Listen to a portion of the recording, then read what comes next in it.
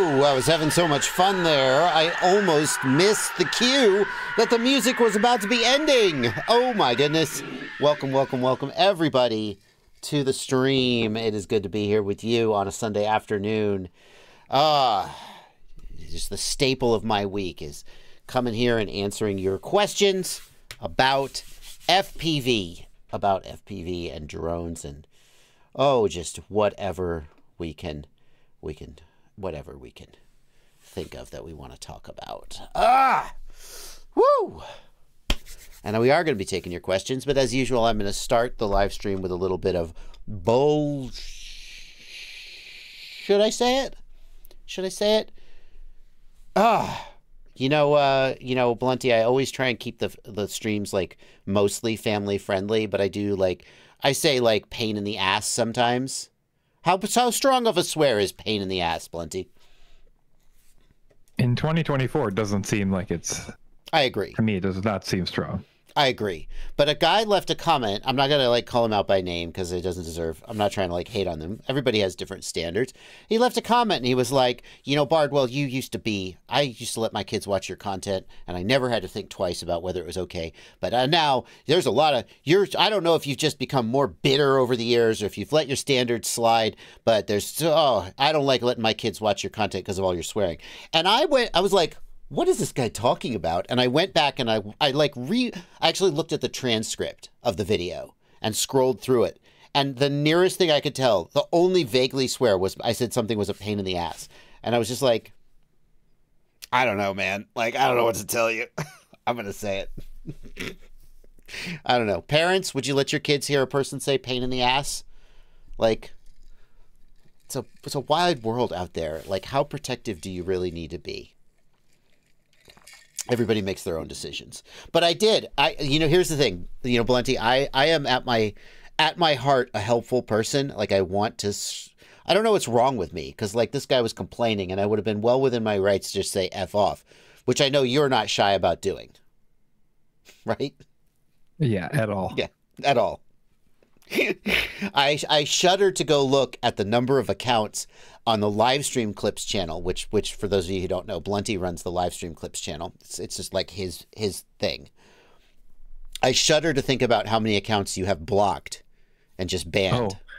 Well, like we talked about a few months ago, I stopped checking the comments on that channel, so that's the reason I have stopped blocking accounts on that channel. Okay.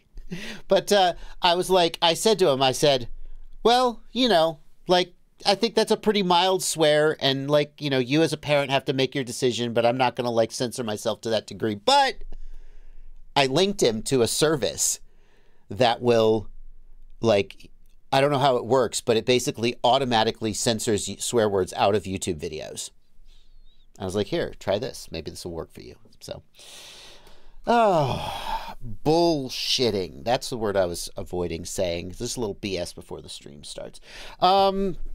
I went to a race yesterday. It's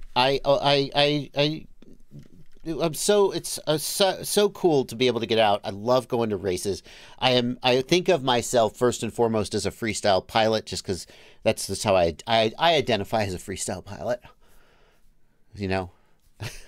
I identify as an attack helicopter. No. But I love every time I go to races, and I was decent. I was I'll say myself, especially given how little I practice racing. I was going into the brackets. So at the end of qualifying, I was in 10th-ish place out of 35 people. And there was I was pretty happy with that, I'll show you guys some footage that Kevin Turner, that's for those, again, who don't know, that's Evan Turner's father, who's a great guy. With a son like Evan, how could he not be? Well, he shot some footage, so we'll share that. And thanks also to Armando Gallegos, who set it up. He did all the technical stuff for running the race. Just a great setup. Look at that power loop. Well, that was in the cleanest one. This was actually I see 10th place right there. You can see 10th place. It was a lot of fun. I really enjoyed it. I have to say thank you to Kevin Turner. Kevin Turner said, there's a race on Saturday. Do you want to come? I will bring tiny trainers for you to fly, because he knew my tiny trainers were broken. 30 seconds remaining. How serious I look. Here we go. He said, I will bring tiny trainers for you to fly. All you have to do is show up, and I'll hand you quads and you can fly them. And I was like, if dude is going to set me up with an offer like that, I will 100% take it. Because he knows a lot of times I get bogged down in stuff and don't make it out to a race for whatever reason. Oh.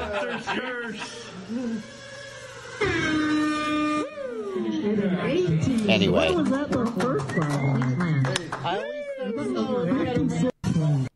Yeah, so I had a great time, and I want to say thank you to, well, everybody who put on the race.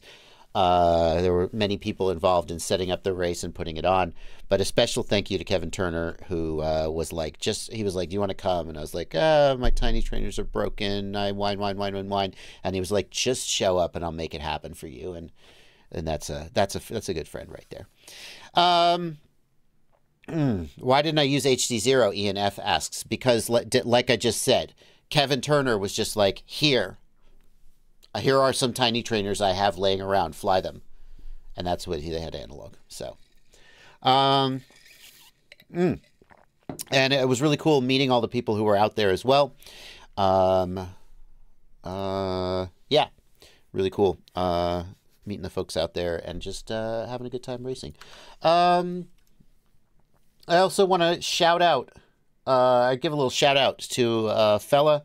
His name is Andre. And he sent me a patch, and he sent me this sticker, which says Putin Yide Najui. Najui? And I don't know what that means, but thank you for the sticker. Really appreciate it. It was very, he also sent me a couple of the little gifts. And it was really nice to get him. I just wanted to shout him out and say thank you. Okay, so then let's get on with the questions. Here's how it's going to work. You guys will ask questions in the YouTube chat and in the Discord. Blunty will queue the questions up and I will answer them. And if you want to be sure to get a question answered, you'll hit the $sign down here and leave a super chat. And I will read those at about the half-hour mark. I'll start reading super chats, but we'll take some non-super chats in the meantime. Let's start. Let's start with a technical question.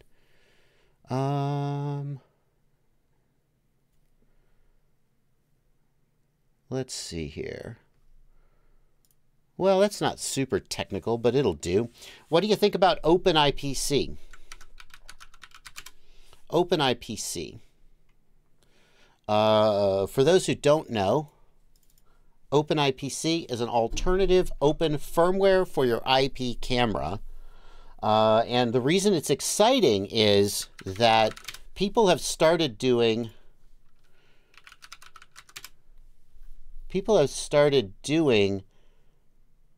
FPV setups. Here we go. This one from 2 days ago by Mario FPV is probably the most, the current state of the art, although it's developing fast.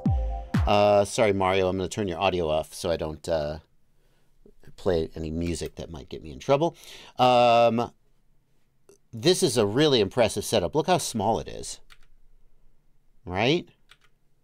And the idea is that there is this firmware we can run on it that basically turns it into an FPV video transmitter. Pretty impressive. Getting it working is fairly technical, and people are asking, well, Bardwell, make some content about this. And I keep thinking, maybe it's time for me to make content about this. And then they keep making it easier to use and better. And I go, okay. I look at the setup instructions and I go, oh, this is super technical. Like, even if I make a tutorial that's as easy to follow as I can possibly make it, like only 5 people are going to freaking follow it. And so I think to myself, you know what? when it gets just a little easier to use, maybe that'll be the time to make a tutorial about it. And then it keeps getting easier to use. And I'm like, eventually I think the day will come, but it's pretty exciting. So as you can see, it is fairly technical to get it going. Well, not for everybody, but for some people. And the physical form factor is kind of jank. It's kind of jank. It's definitely not ready for prime time. But the real question that everybody has is, how is the performance of OpenIPC? And here, now you want to know, I want to warn you guys that you're looking at a YouTube video, which is already degraded quality, and now you're looking at me restreaming a YouTube video, which is degraded on top of degraded. So if you really want to see, ideally you would get your hands on some original footage that you could look at, but it would be better to go to Mario FPV's video. And here's the trick. If you don't know this trick, you must change the quality manually to the highest quality. Now, in this case, it's already at 1080p 60, so we're good to go. But like, sometimes I'll upload content in 4K just so you can get the maximum quality possible, even if it's not 4K content, especially if you guys are watching a camera review or anything where the video image quality matters. Always turn the resolution up as high as it can go. Even if you're not watching on a 4K screen, you will get a better looking, more representative image by telling YouTube that you want 4K. Okay, so always do that. In this case, 1080p is the best we can get, so we'll go ahead and we'll take a look at that. Yeah, that tip, oh, like engrave that in your brain, because so many people, I think, watch a camera review and they don't know that like YouTube on their phone is giving it to them in 720p or even 1080p is not the best. And you're not seeing the actual quality of the camera as much as you could. And frankly, like if this was like a new DJI or Walksnail camera, I might be like a little critical and go, nah, I don't know. But like for what it is, it's pretty good. Like it's not awful, right? I don't know. Yeah, but the big question Sebi D asks is, what's the latency? What's the latency? And I've actually, like, wondered that myself. I don't know. 1,200 milliwatt output power. So, like, you can see here, it's not as good as DJI, duh. Like, there's a lot of detail being lost here. I would wager to say it's not as good as Walksnail, but we'd have to do a side-by-side. But for how small it is and how inexpensive it is, it's pretty freaking impressive. And it can probably get better over time. And it's just good to have more options. Anybody know the latency, though? Has anybody tested the latency? So this is where I want to be very critical. Go, okay? Blunchy. The only problem I have with the presentation of what we've seen so far is that he continues to say in comments on his pages, on the community post, that this is 35 milliseconds of latency. That is on a bench test with a GPU running as the VRX, is my understanding. So oh, God. What's currently running as the VRX? We have not seen, my understanding is we have not seen testing that's proper testing at any range, with any consistency, with any breakup statistics, with anything like that. It's just that on a desk, the best you can get is around 35 milliseconds. So I just want to be clear about that. But okay, but just on principle, I'll play devil's advocate and argue with you a little. Yeah. Although I appreciate the points you're making. Caddx Vista DJI in high quality mode is about 35 milliseconds on the bench, and then it gets higher when you go fly around.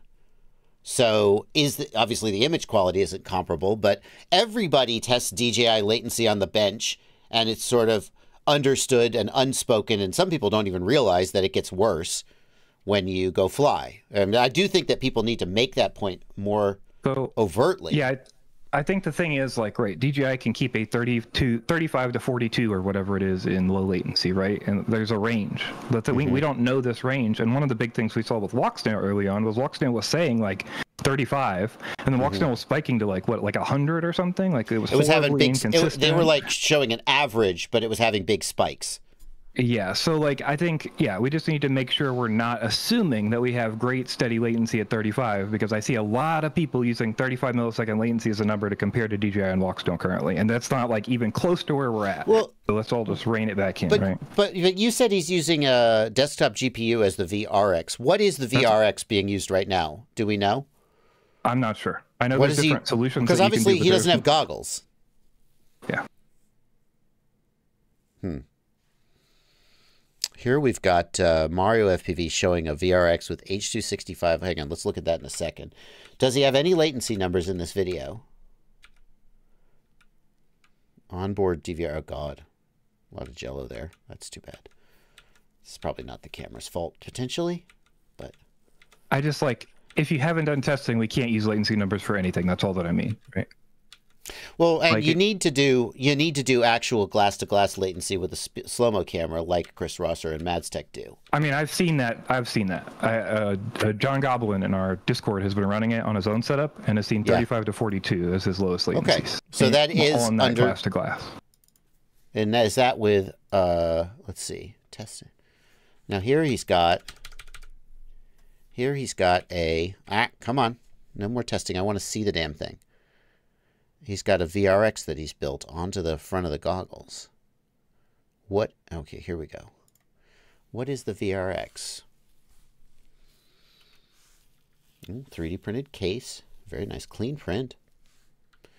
Looks like a Raspberry Pi type device. Is that a Raspberry Pi? OpenIPC VRX. I don't know if it's a Raspberry Pi specifically. It's some kind of microcomputer. It is a Raspberry Pi, says EMU Lamer. And is the latency the same with the Raspberry Pi doing the decoding as with like a desktop GPU? Don't know. One of the weaknesses of these systems historically has been that they use Wi-Fi adapters as their radio chipset. And that's not actually that different from what DJI and Walksnail do. But DJI and Walksnail are doing some deep... They're modifying the way that the RF adapter transmits. It's not Wi-Fi at the PHY and at the data link layer. And usually these open source projects don't have access to the code, and they're basically doing Wi-Fi to transmit data, which is all digital video is. And that means that they don't get optimal latency and so forth. Now, I don't know if that's true for OpenIPC or not. But it is a thing that has been an issue in the past. No, we don't. I don't see any latency measurements here, but that VRX certainly is interesting. Very low and consistent. Where is the latency? There's not one in any range. There's never a range latency. That's what I'm saying. It doesn't exist. He says the latency is very low and consistent, but is that just based on flight feel? So I looked up John Goblin that I was talking about in our Discord, one of our know-it-alls in the Discord. He tested on an Orange Pi 5 Plus to get the 35 to 42 milliseconds he's seeing. He said 42 is consistent and sometimes dips down to 34 in his testing. That's not great, but it could be. And that's better. On a bench, glass to glass. But yeah, the all of these projects, it seems like they are waiting for them to reach a level of maturity and sort of public interest where it's worth somebody actually, making a VRX and VTX with custom silicon or an SoC that's optimized for performance. And then they potentially will take a great leap in performance. But it seems like they don't reach the point where it's worth it for someone to do that. And so they never they're always held back by their hardware a little bit. Interesting. It's interesting. I think the main thing is he showed that custom board with camera that we looked at the first video, right? So if he releases that in a time frame that makes sense, if the price makes sense and the product's pre-flashed when you get it, then the question is will the VRX sell at the same time? Will that be pre-flashed? What will that look like? I was trying to dig up info and even John wasn't sure, is there bidirectional communication? What happens when you get real breakup? How many blocks are encoded? He was saying he was seeing it black out totally. So I'm just curious, how all those, we take for granted a lot of the things we get from things like DJI and Walksnail, right? The retransmissions and the holding things and the compression in line. I think a lot of the people do, though. Yeah. Right? Yeah. They're doing a lot of magic in there, right? Yeah, so for sure. Well, anyway, that is, so my take is this. Most of the time when I make a video one of the factors that I put into making the video is how many people is it going to help? And that's not necessarily directly proportional to the view count. Like my beginner learn to fly videos in terms of popularity and view count do not get as many views as like a product review of a new hot product, which is going to get 4 or 5 times as many views as a learn to fly video. But I feel good about making the learn to fly videos because I feel like I hear from people who say, "Oh yeah, I learned to fly using your videos," and that is very gratifying to me. In terms of a video like this, I think at a point where it is still very early in its development and not at its full potential, and also extremely technical and difficult to set up, like the number of people it will help is low because not that many people are just happy to fly whatever they're flying, DJI, walk-snail, analog, HC0. They don't really care. And then of the people who might be interested in it, a lot of them are going to be put off by the number of hoops you have to jump through to get it working. And so I think I still want to wait a little bit before I like test it out and try it out. Also, I just look at the number of hoops you have to jump through and I'm personally annoyed. So I'm like, I don't want to do this. But that's just my take on it today. I'm sure that I will visit it at some point.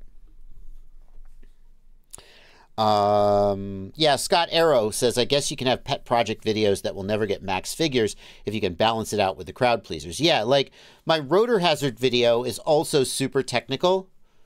And relatively few people will benefit from it because relatively few people run races.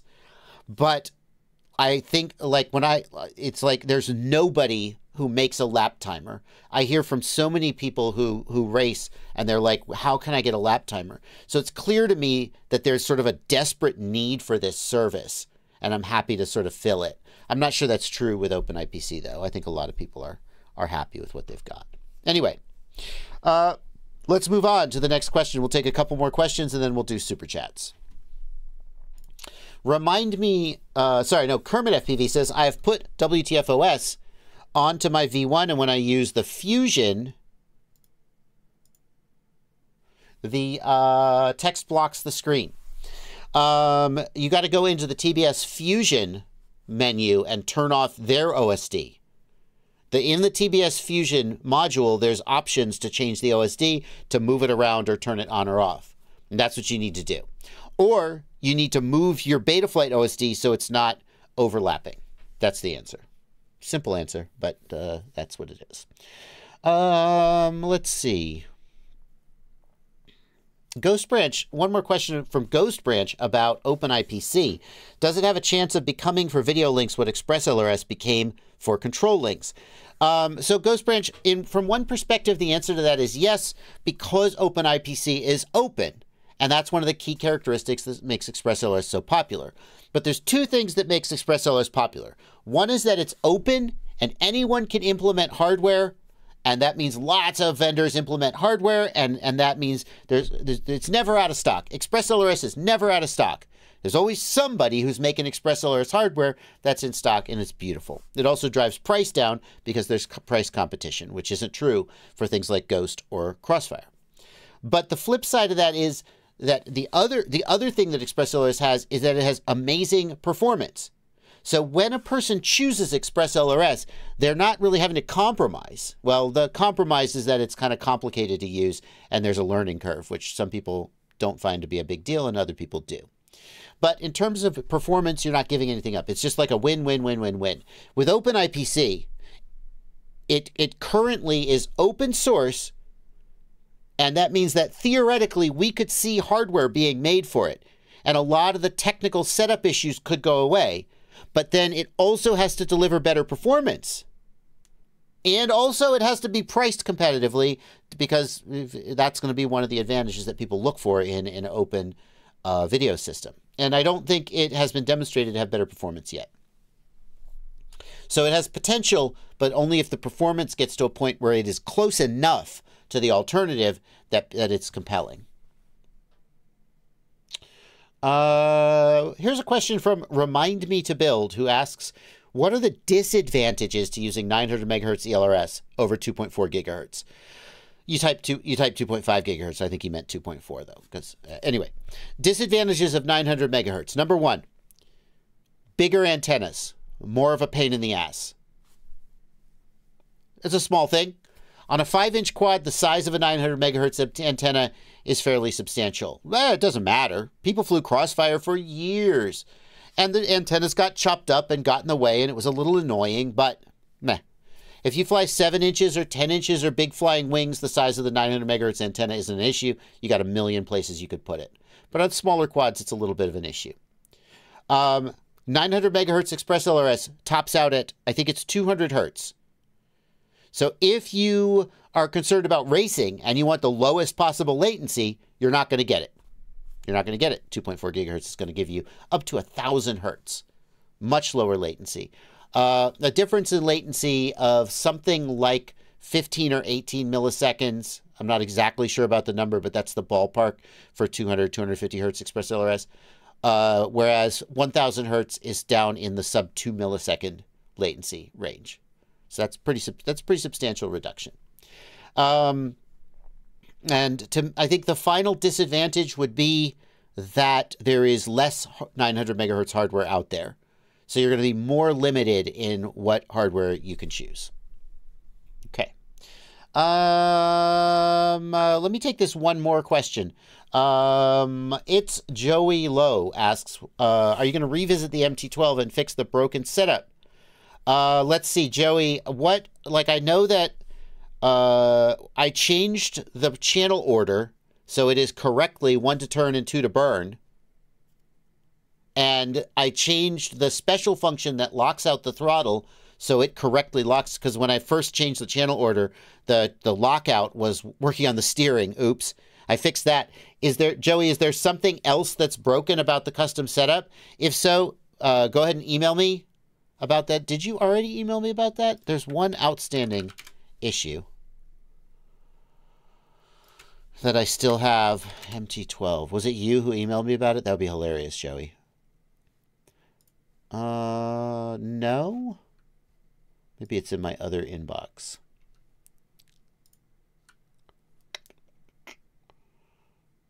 MT-12.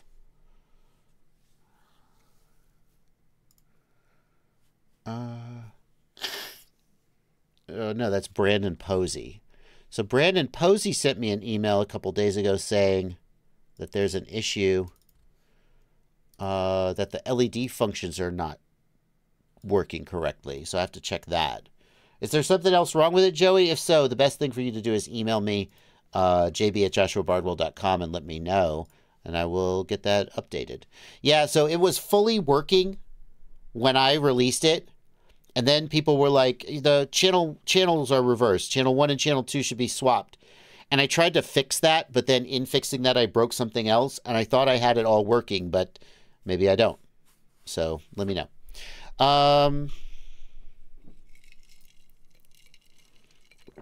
Okay, time for Super Chats.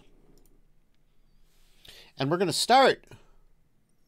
We have so many queued questions. I feel bad going to Super Chats, but I have to go to Super Chats because these people paid. They paid. So I get their messages read by me. It's only fair. Kestrel FPV, thank you for a $50 Super Chat. It was an honor to meet you at yesterday's race. Oh, well, the honor was all mine. It's always good to meet folks when I go out and put faces to names. Well, you've taught me so much in the last 5 years and appreciate everything you bring to the hobby. It was super cool to see you race. Well, I was super cool to get out and race. And thank you so much for your donation. Very generous. Got one from El Chingon. Thank you for $5, El Chingon. And he says, thank you for helping me with the endpoints issue via messages a few weeks ago. You're very welcome.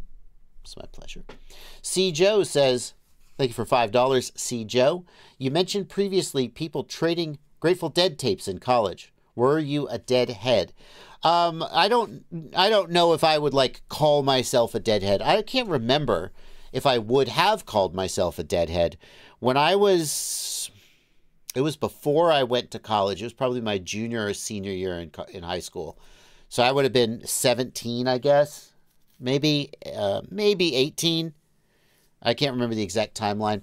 I went to work at this bike shop, a bicycle shop. I was riding mountain bikes. I was riding bikes at the time. That was one of my hobbies, and I would go into the bike shop and just hang out, buy stuff for my bike, get my bike worked on, and meet up there for going out for rides. And they hired me because their inventory was all effed up. And it turns out their inventory was effed up because everyone in the bike shop was stealing all the time. The owner of the bike shop was this rich guy who rode bikes. And he was basically an absentee owner. He wanted to own a bike shop because he was into riding bikes, but he never was in the shop. And the manager of the shop basically ran the whole thing. And the manager of the shop hired all his stoner friends to work in the shop, and they would just steal things. They would just sell things off the shelf and pocket the money, or do it in exchange for put a car stereo in my car, I'll let you take this bike out the door. And as I'm telling this story as a grown adult, it sounds it's horrifying. But at the time it was just who gives a fuck.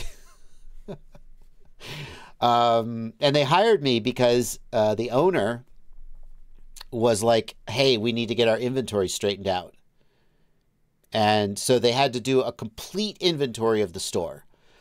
And they didn't know how to use their computer, their cash register system.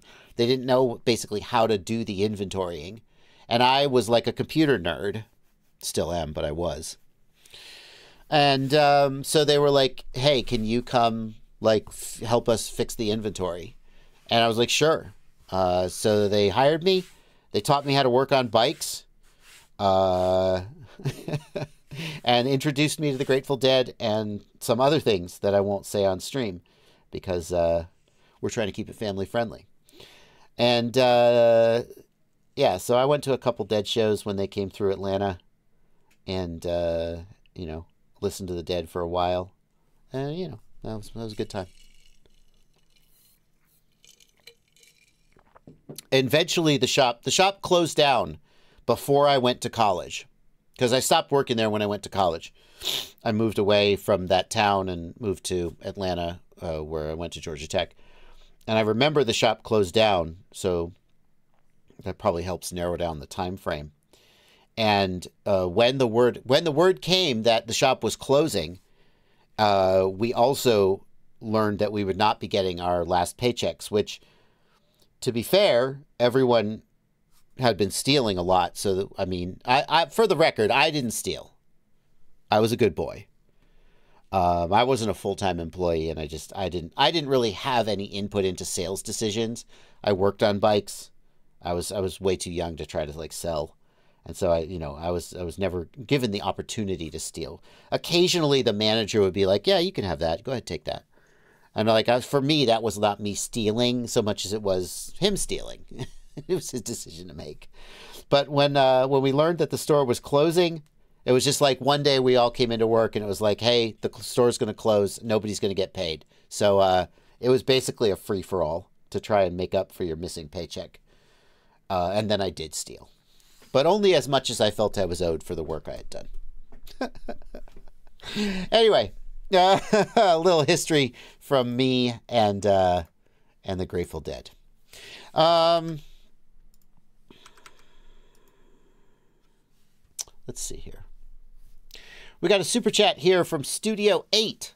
Thank you for €5. What's the best way to mount a Radiomaster Bandit BR3 antennas on the iFlight Hellion? I bet that's supposed to be Hellion. From hell, Hellion, or Lion. That's a great little play on words, to be honest with you. I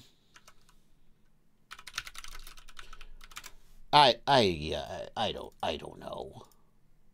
But this is the kind of question where I just kind of want to be I don't know, use your frickin' imagination. I don't know, you're trying to stick a thing to the other thing. What do you need my advice for? Just stick the thing on the thing. Right? How many ways are there to stick the thing on the thing? You got a thing, you need it to be on the thing, you stick it on the... Maybe you 3D print, so I don't know. You just stick the thing on the thing.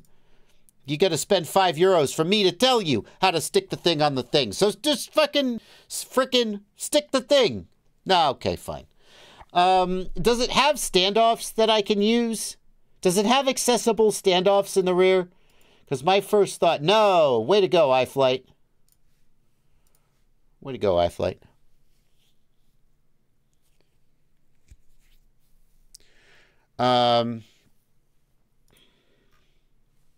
So my first thought would be to use like one of License to Drive's mounts, but they assume that your quadcopter has standoffs, which is an entirely reasonable assumption, except iFlight's got to make everything fancy. Oh, we're so fancy. We look like a freaking sea creature with fins and spikes, but no standoffs, so good luck mounting your antenna. F you! This whole thing is a giant F you. Okay, man, I'm getting carried away. I'm getting carried away. I just want to agree, though. Because, like, oh, wow, you know how many people get these binding flies and then they're like, I don't know where the receiver's plugged in, or we have to look up the guides. No, they're all afraid to open it. Every person is afraid to open it. Because there's not just like 5 screws, 10 screws, 8 screws on a top plate, whatever, you know? Yeah. No. Like, yeah. So frustrating. Yeah, but it's got this cool just lift up plate, right, Plenty? It just opens up like a car hood, I guess. Like, it looks like this is a hinge here. And here we got some screws. I'm guessing you take these screws out, the hinge lifts up, right? That makes sense. Where the frick are you going to mount your receiver? Where's the frickin' stock receiver antenna mounted? Where do they mount it? Oh, here it is, under the front. Well, that's not the worst thing for a long range. Mounting under the front isn't bad, because it means that when you're flying away from yourself, you turn around to come home, and that's going to give you slightly better coverage versus worse coverage. It looks like it is. That's stupid. It's mounted up above the top plate, the bottom plate. It's inside, which is okay for a 900 megahertz antenna that hangs out the side, but it's not good for a 2.4 gig antenna that will be entirely inside. So what I would do, to be honest with you, it's clear that the receiver is mounted in the front, and you're probably going to follow that. Yeah. Just to be clear, he's asking about a 900 megahertz antenna. Oh, well, good. That's where you should mount it. Thank you for that. Yeah, that's where you should mount it. Right here. Exactly like iFlight does from the factory. That's the answer. Oh, he said the RPO. He said the RPO3. Is that the 900 megahertz? No, he said Radio Master Bandit BR3 antenna. Oh, my bad. My bad. I thought he said RPO3. Yeah, mount it like this. Mount it just like Radio Master does. I mean, iFlight does. If you really want to improve things, mount it on the arm, crosswise on the arm.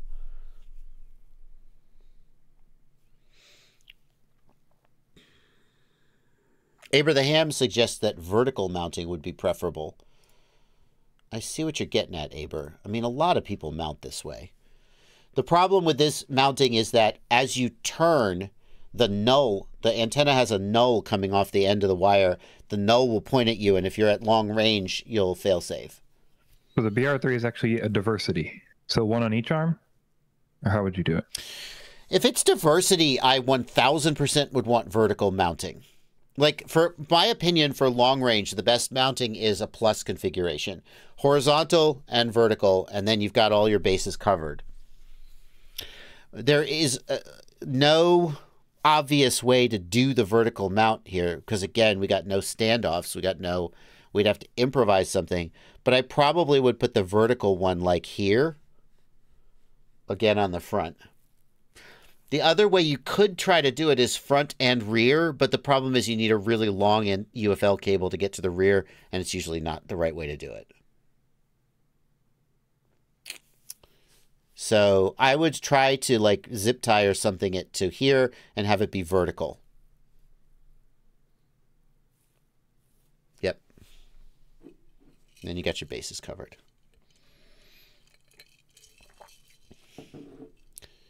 All right.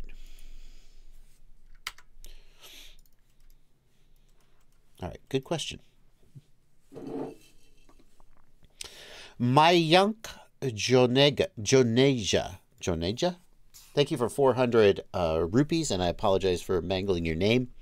My F4 AIO 5 amp Express LRS flight controller keeps overheating on my new Meteor 75X Pro build within 1 minute of flying. Any tips? I've zip tied my VTX to the hood, and I'm using fresh motors and batteries.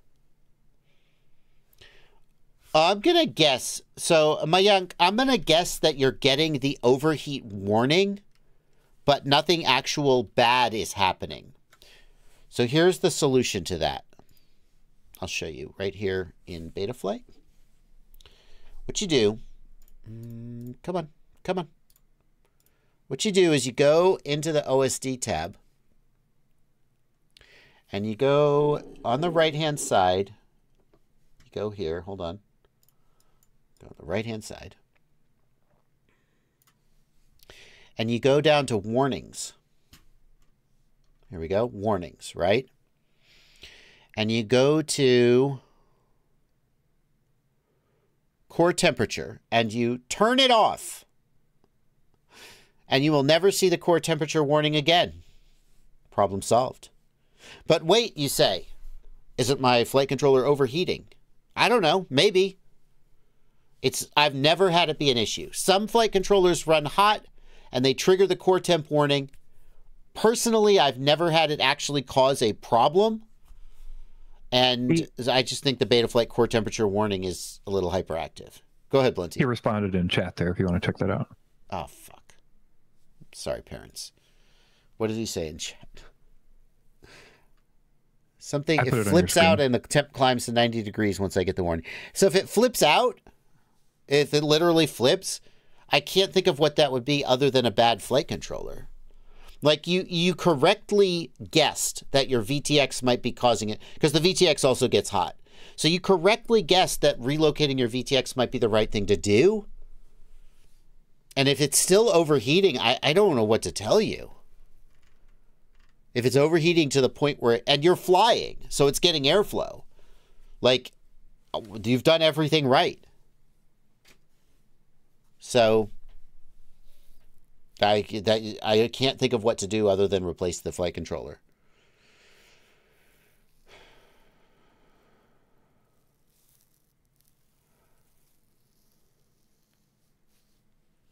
Plenty, I'm so glad to have you in the comments.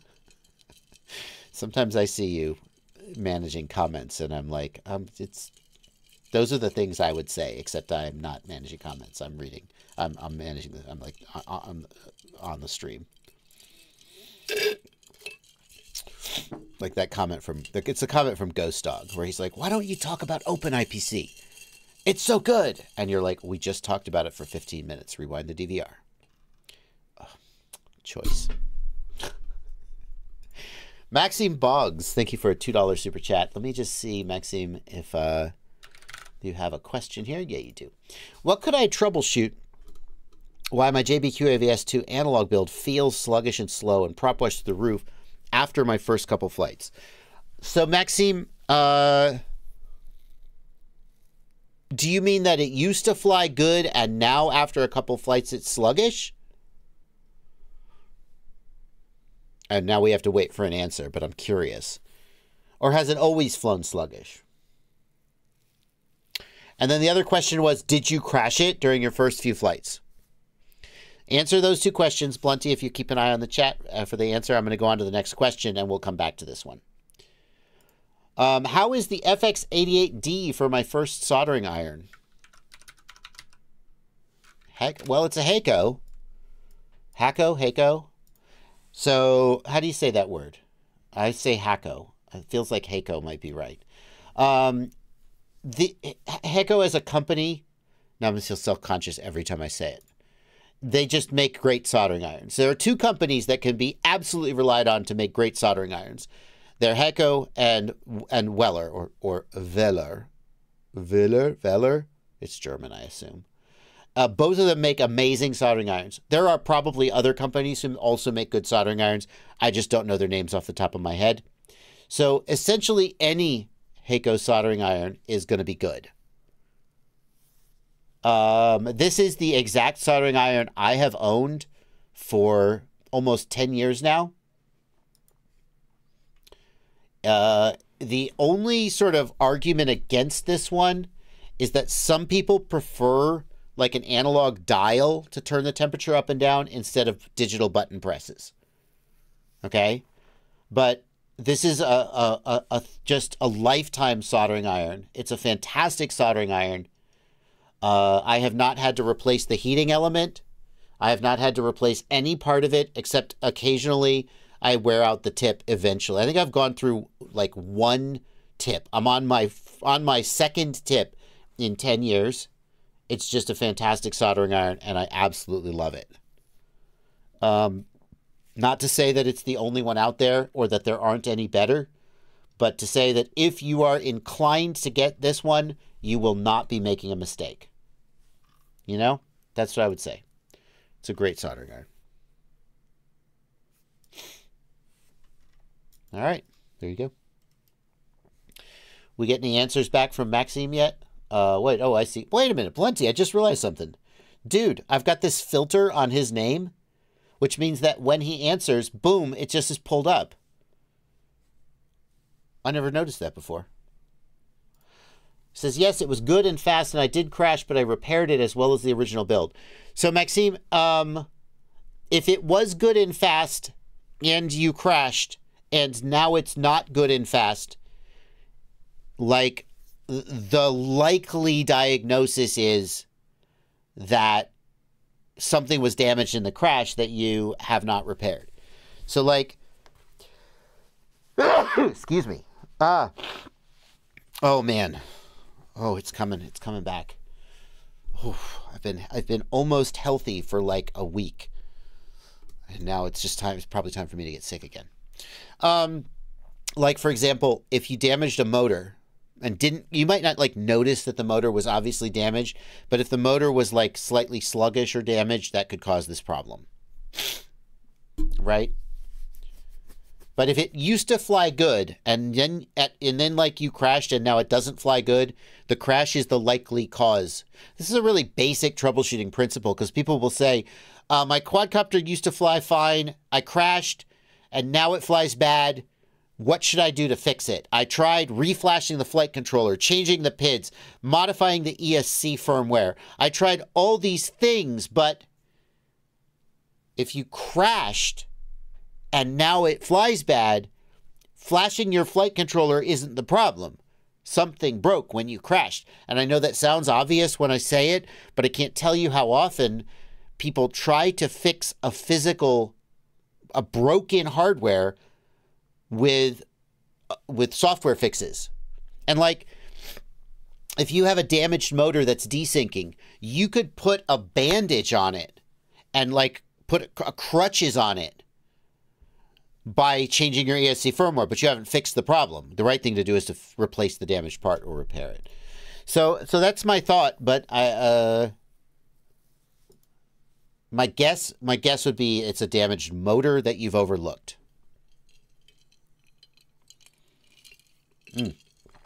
Okay, more continuing our super chats. Oh, I was not on the right camera the whole time I was talking. That's okay, I guess.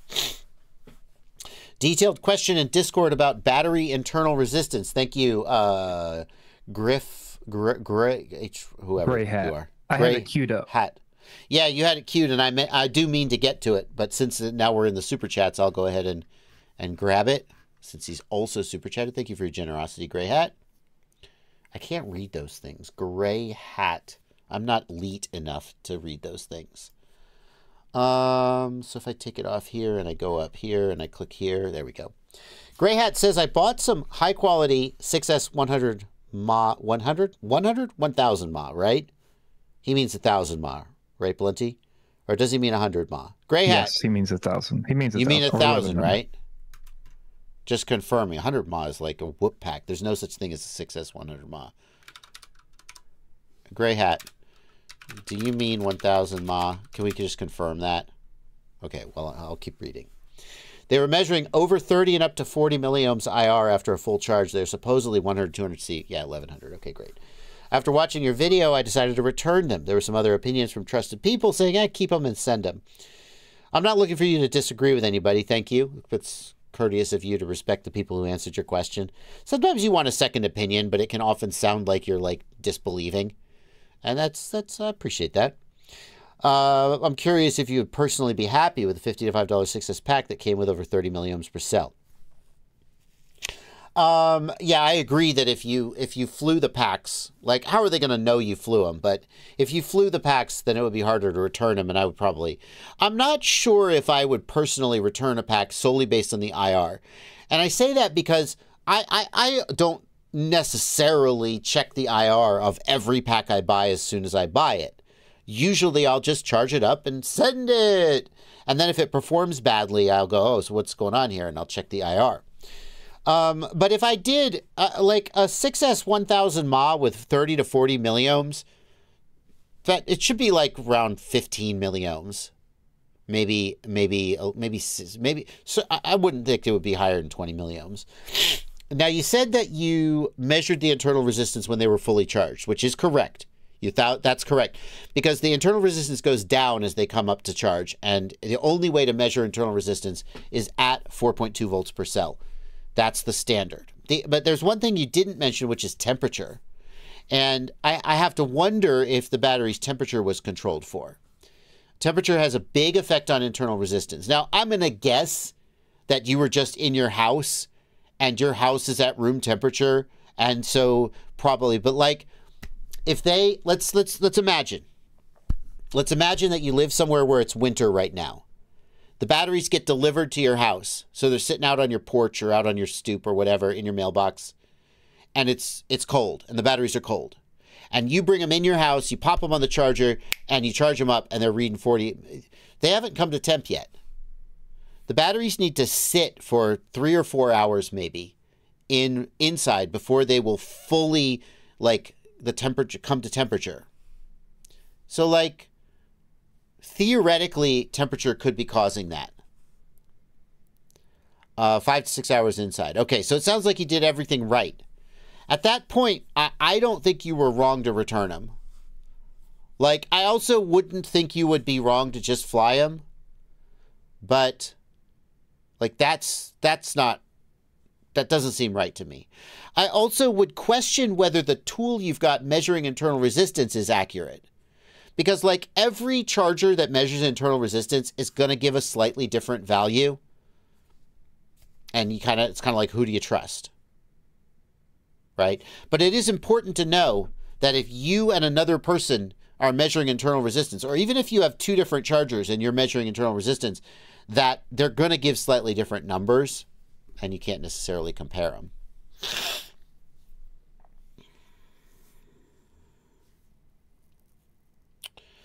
So what I would say is, like, since they were expensive batteries, and since, like, for $60 a pack, I would probably send them back. I'm not gonna, and if they're going to take them back, I'd be like, nah. Like, why take chances with batteries that expensive? Yep. Especially given that you know you can get good sub 20 milliohm packs for way less than that. That being said, internal resistance is not the be-all, end-all of battery performance, but it is important and relevant. Sunshine. I'll go ahead and take Sunshine's question as well. Before we continue with the Super Chats. Sunshine says, I just upgraded my LiPo charger, and now it shows internal resistance in real time while you're charging.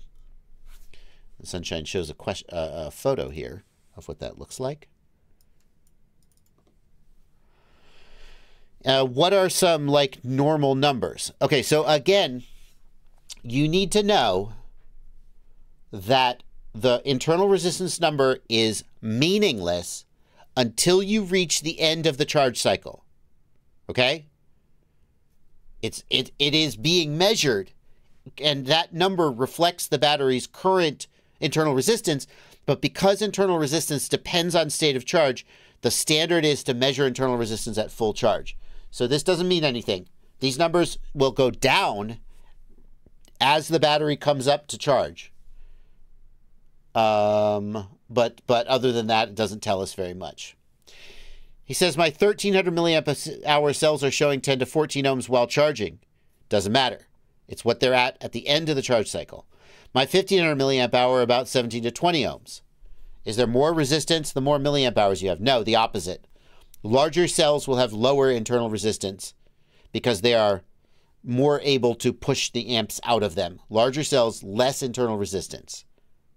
So that's backwards. But they're different cells. So, who knows? How do you measure internal resistance? It's hard to measure accurately. You have to draw a small amount of current from the battery and measure the voltage drop. You place a known load across the battery, and based on the known load, you know how much current should flow. And then you measure how much current does flow, and that lets you calculate how much loss you've got in the internal resistance of the battery. And the problem is the internal resistance is in milliohms. So you need to be able to measure current very accurately and a very small amount of current. And the problem is that that's hard to calibrate. You need a very, very accurate current calibration. And so that's why there's so much variance as you measure internal resistance. He's asking how you actually check IR. It's the charger. Oh, just right? Use your charger will have an IR check function. Either the charger will automatically measure IR while you're charging. So in the middle of a charge cycle, you just roll the scroll wheel and it goes through the screens, and one of the screens is the internal resistance.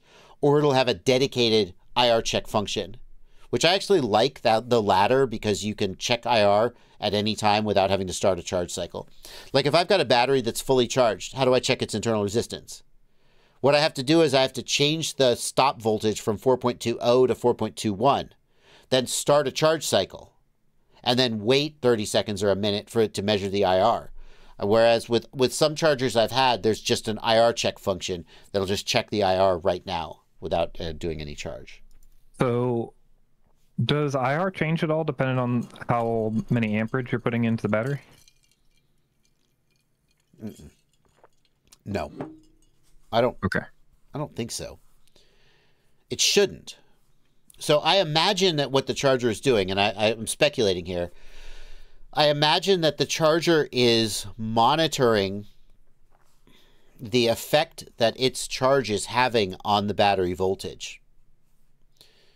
Actually, I don't know. That would be hard to do. I don't know how it's doing it during charge. It's got to have a way of doing it.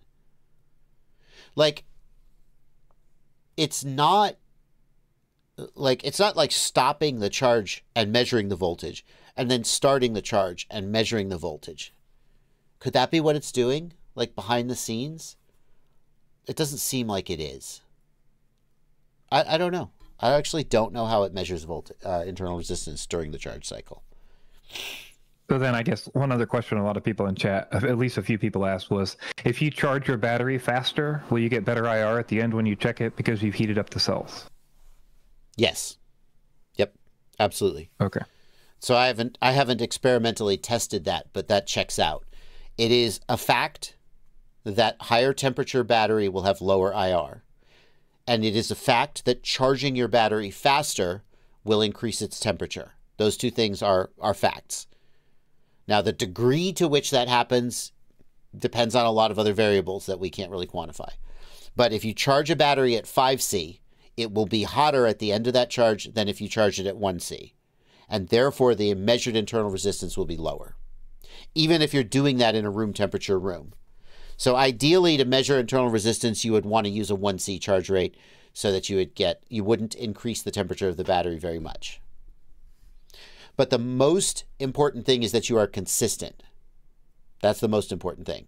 And that you realize that it is difficult to compare your IR numbers to somebody else's who isn't using your exact equipment and your exact protocols. Eagle FPV says, I thought lipos should never get hot while charging. Well, they're going to warm up. Like hot versus warm. They're going to heat up while they charge. That's a fact. That just is a thing that happens. Anytime you're putting current into or taking current out of a battery, it heats up. And the reason it heats up is the internal resistance. When you push current through a resistor, the result is energy lost to heat. And the battery acts as if it has an internal resistance. Okay, continuing with the super chats. Good talk about internal resistance. What to buy after the Cetus X? Budget not an issue. Thank you for $2, Josh. Budget not an issue. My favorite 3 words. So the question is, what do you want to buy? Do you want to buy a 5-inch freestyle drone? Are you limited to tiny whoops? It really depends. If you're looking for tiny whoops, something like a Mobula 6 or a Mobula 7 is a good choice. If you're looking for like a 3-inch freestyle drone, it's a good, you know what? Ooh, I got to get on the phone with Limon. Damn, I forgot. I got to do that. To talk about, I just updated, this is my website, fpvknowitall.com. fpvknowitall.com. And it's home of the ultimate FPV shopping list. And the reason I just, side note, thought of, we just redid the whole racing page. I worked with Ivan Efimov, Limon FPV, or Limon. He says not to put FPV after his name. Limon. And we used the survey done by Sean Ames from MultiGP to, take the actual equipment that people are using and put it on this page so we could recommend action. Not just that, but at least that. And I want to sit down and do a video with him where we talk about the choices. I got to do that before the end of this week. Jeez. But where I was going is this sub 250 gram page. If you're looking for like a 3-inch that's still under 250 grams, here are some choices. If you're looking for a 5-inch, we can go straight to the 5-inch freestyle page and find some bind and flies there. If you decide to build your own, you could do my build kit, where I walk you through building your own drone. How's that doing? Let's see, 98,000 views, not bad. These videos always do really well. So yeah, there's various ways you could go. I think the first thing you got to do is decide which direction you want to go. Kumar asks, does FPV Know-It-All ship to India? Will there be a problem with custom duty? Kumar, FPV Know-It-All is not a store. FPV Know-It-All does not ship. FPV Know-It-All is a catalog of recommendations, and there are links to stores that sell things. Some of those stores may ship to India. I don't know. You'd have to take that up with the individual stores. Crosser Tip asks, thank you for €2. Freestyle Whoop, Meteor 75 Pro or Meteor 65? No matter what I say, I'm going to piss people off. There are definitely people who like the pure Tiny Whoop experience of a 65 millimeter, but I think that many people, and I say this as someone who has shit on the 75 millimeter size before, but I'm also a guy who can see which way the wind is blowing. Every time I shit on 75 millimeter whoops, a lot of people argue with me and say I'm wrong. People who are way better whoop freestyle pilots than I am. So a lot of people would say that for freestyle, the extra power and weight of a 75 millimeter is very desirable, and you'll get a more well-rounded freestyle experience with a 75 than a 65, which is just a little underpowered. So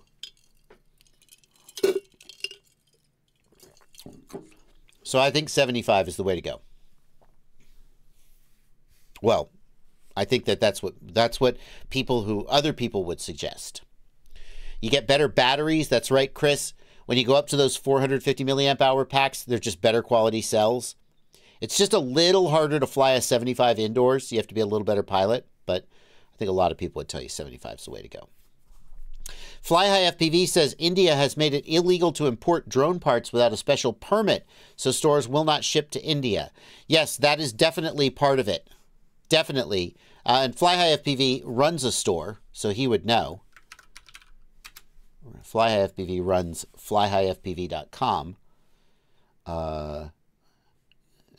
Not as well known a store as some, but you know, definitely a solid contender and very knowledgeable and very helpful guy.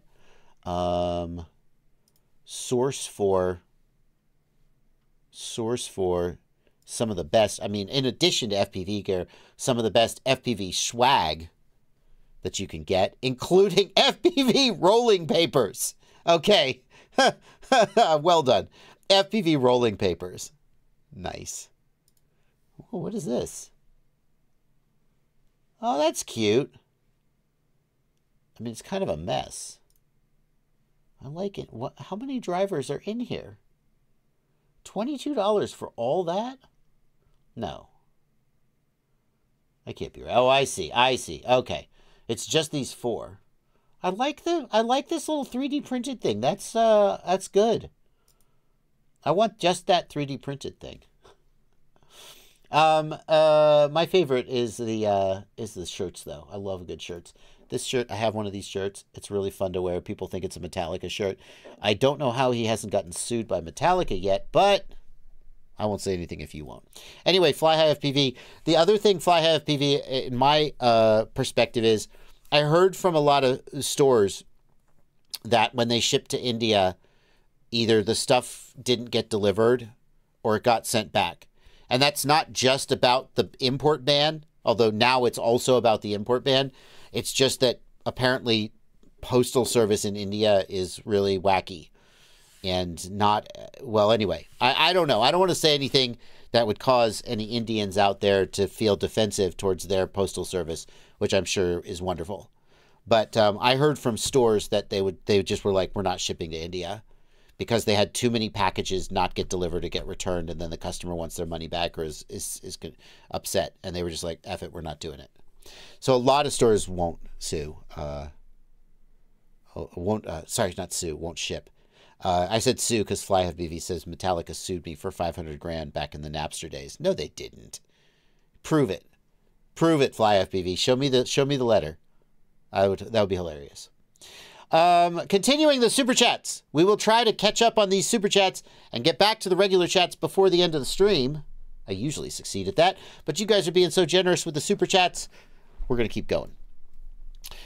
Gray Hat says, I'm adding the HD0 Lite to Mob 7. Can or should I decase the camera? Whenever building a ultra light tiny whoop, the question is the trade-off between weight and durability. Anytime you talk about decasing something, you're probably decreasing its durability. So it's just a question of whether that, 0.4 grams of weight is worth the change in durability to you. And that's a personal decision. I can't advise you on that.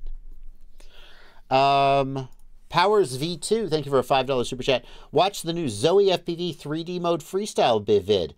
Any tips before I flash and explore her preset rabbit hole? The only tip I would give you, Powers V2, is practice 3D mode in the simulator first. It is a real mind-melting brain tweak when you try to fly upside down. And like anything, it's good for you to get your first couple hundred crashes out of the way in the simulator so that you're not just crashing gear and wasting. You know, obviously you can flip upside down and then fly up and flip back over. But the minute you try to actually fly upside down, like all of your instincts are wrong. And you should practice in the sim first. That's what I would say.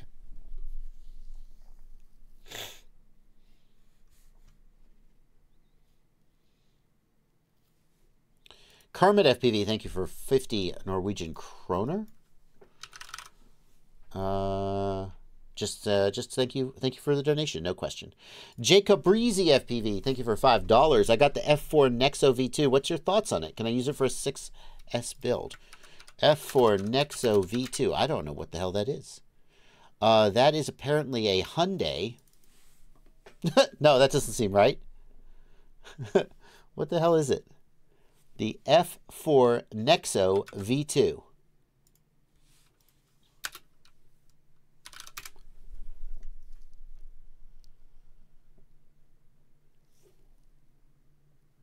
What is it? What is the F4 Nexo V2? I have no idea. I guess it's a flight controller?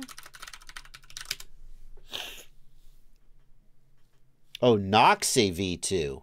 I bet that's it. Nox V2. Bingo. Did I misread it? No, I didn't misread it. Can you use it for a 6S build? Sure, it says it's rated for 6S. Go for it. Yeah, absolutely. I mean, the ESC is the thing that I would be more concerned about. The flight controller doesn't care. It's just going to get a VBAT. Doesn't really care. Fly High FPV points out that this is one of his favorite shirts. I just hate Irish green. No. I just don't like green shirts. I don't like to wear green.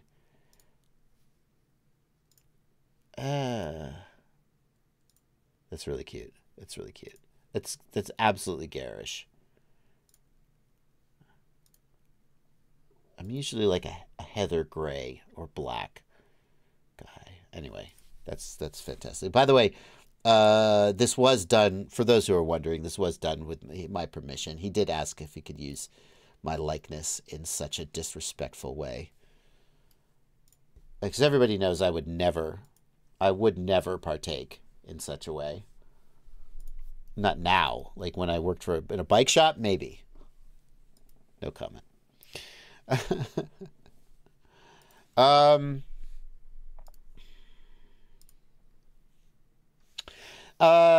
It's Joey Lowe. Joey Lowe says, this is to express my gratitude for your help with the MT-12.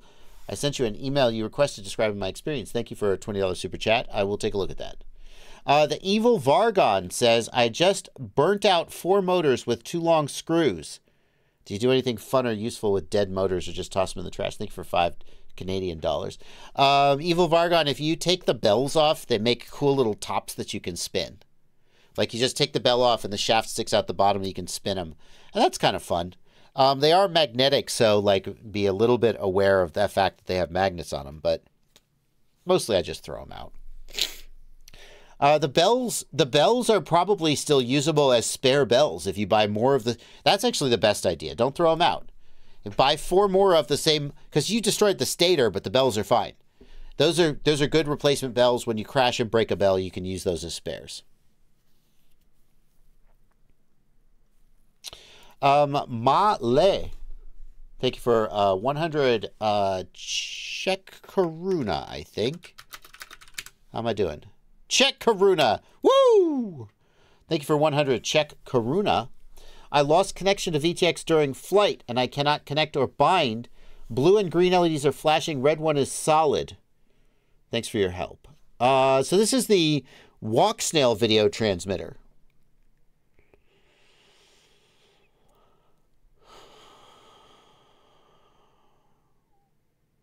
Lost connection to VTX during flight.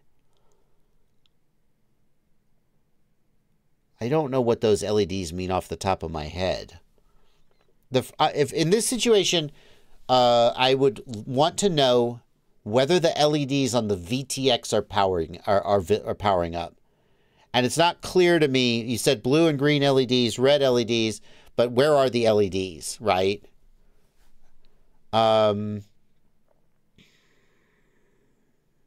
So I would want to verify that the VTX was powering up. And if it was not powering up, I would get a multimeter out and test whether it's getting power.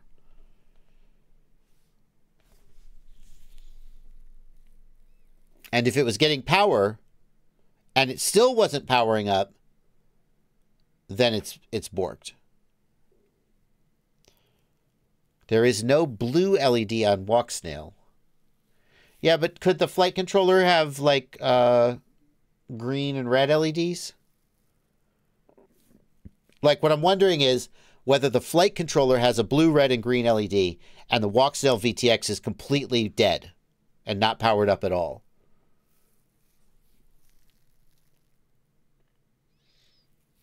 So,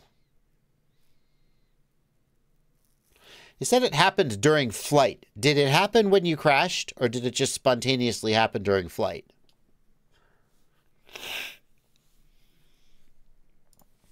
Socks and Rocks, thank you for a $10 super chat. There are unmanned vehicles with soft-mounted motors out there.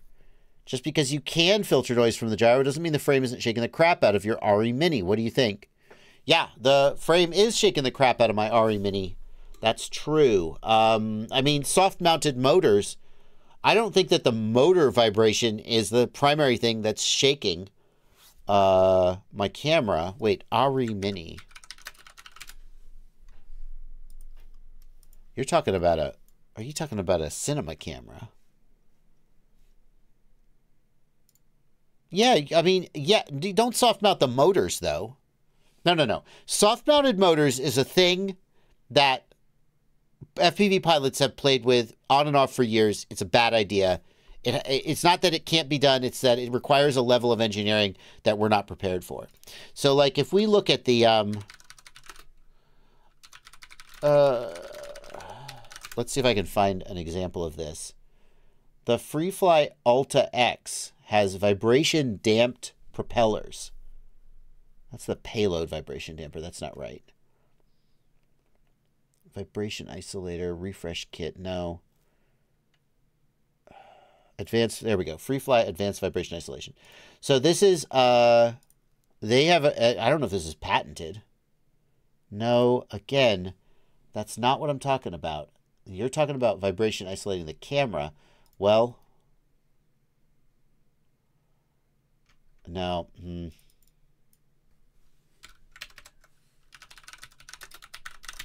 That's mistyped.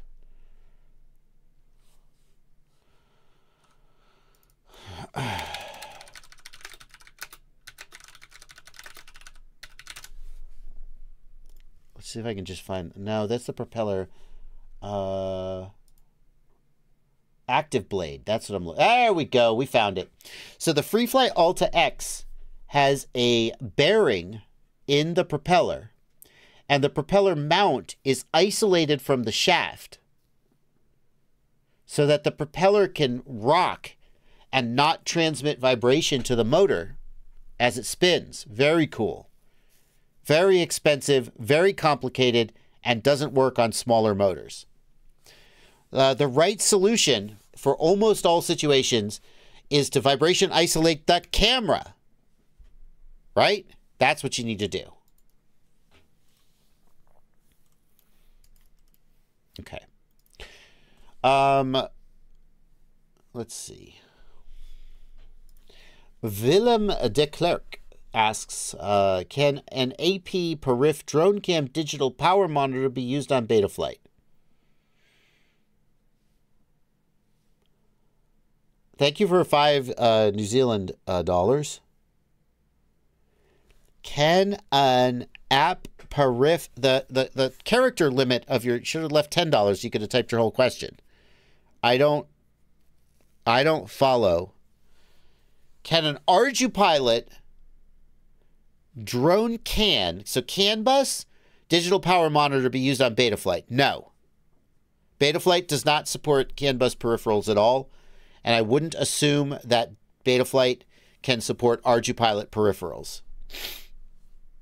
I would assume that it cannot. Just for reference, I put it in the Discord. Thank you, Blunty. You're the man. So that Maytech flight controller might be able to run ArduPilot, but if it's running Betaflight, Betaflight can't use this. No, cannot. Yeah. Feel pretty confident the answer to that is no. Puppet Axis, thank you for a $5 super chat. I have a Jumper T20 and learning FPV in the sim. Is it a bad idea to put springs on my throttle to help learn? Yes, it's a bad idea. FPV, so if you're flying an autonomous drone that has altitude hold, then a spring-loaded throttle might make sense. Otherwise, the spring will cause the throttle to center. That has no meaning, because you need to be looking at whether the drone is climbing or descending, and you need to be modulating the throttle based on what the drone is doing. The center, there is no reason to prefer pulling your throttle to center when you're flying in acro mode or flying basically an FPV drone. The center doesn't mean anything. You just need to fly the damn drone. It's not going to help. Now, I have flown FPV drones with spring-loaded throttle, and you just have to ignore the spring and override it with your muscles, which isn't that hard. But it's not helping. It's just getting in the way. Opinion on the iFlight Blitz AT435. Thank you for $2 Canadian. That's a new ESC. It's a new, so that's with the AT chip. It's with the new AT chip. Mini AT. And the advantage of the AT chip is that it's cheaper than the STM chips that most flight controllers use. This Blitz flight controller is $30. And it's in stock. Holy crap on money. $30 and in stock. Jiminy Christmas. And there's also a 30mm one. Yes, there is. Shut up. AT435. Here's a 30mm one. $40. Pretty impressive. Opinion. So I have no opinion on the ESC.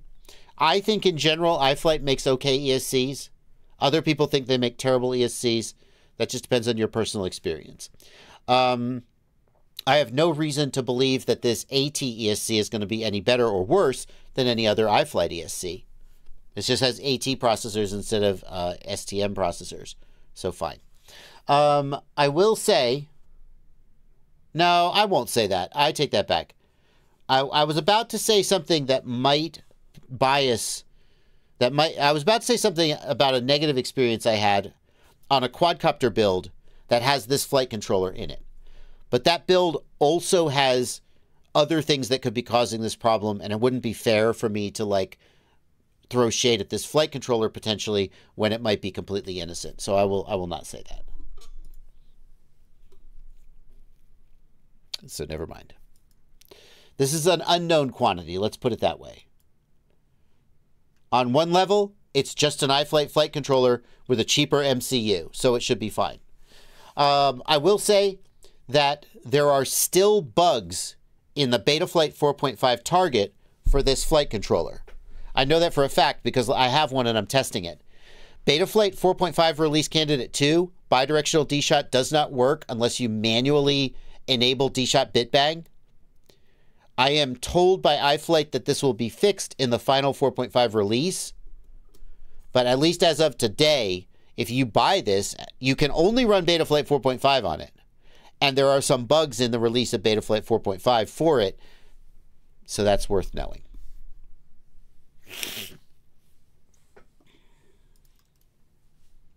Is the Radiomaster TX16S Mark II analog or digital? Thank you for $2. Jake Thomas, your question doesn't make any sense. And I don't mean this in a way to make you feel dumb or to feel insulted. Please don't take it that way.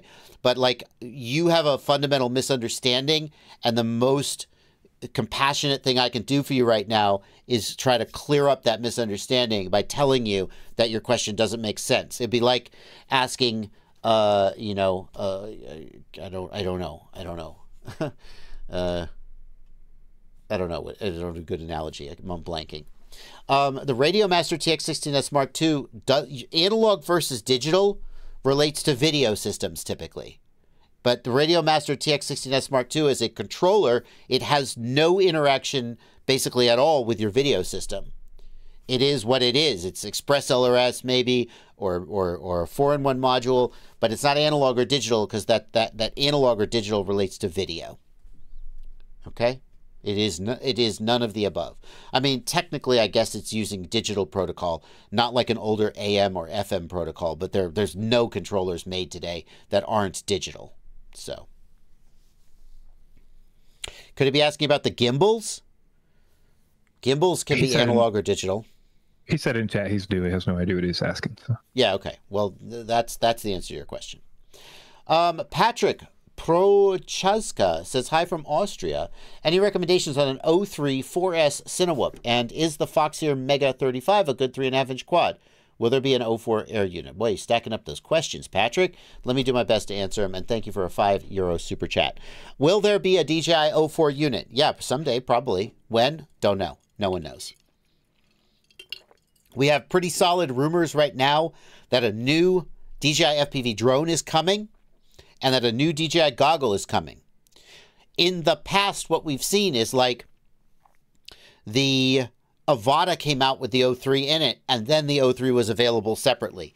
So maybe that will happen, but we don't know a timeline. And there's no actual confirmed rumors of a new 04 air unit. Just the assumption that the new FPV drone will come with a new 04 air unit.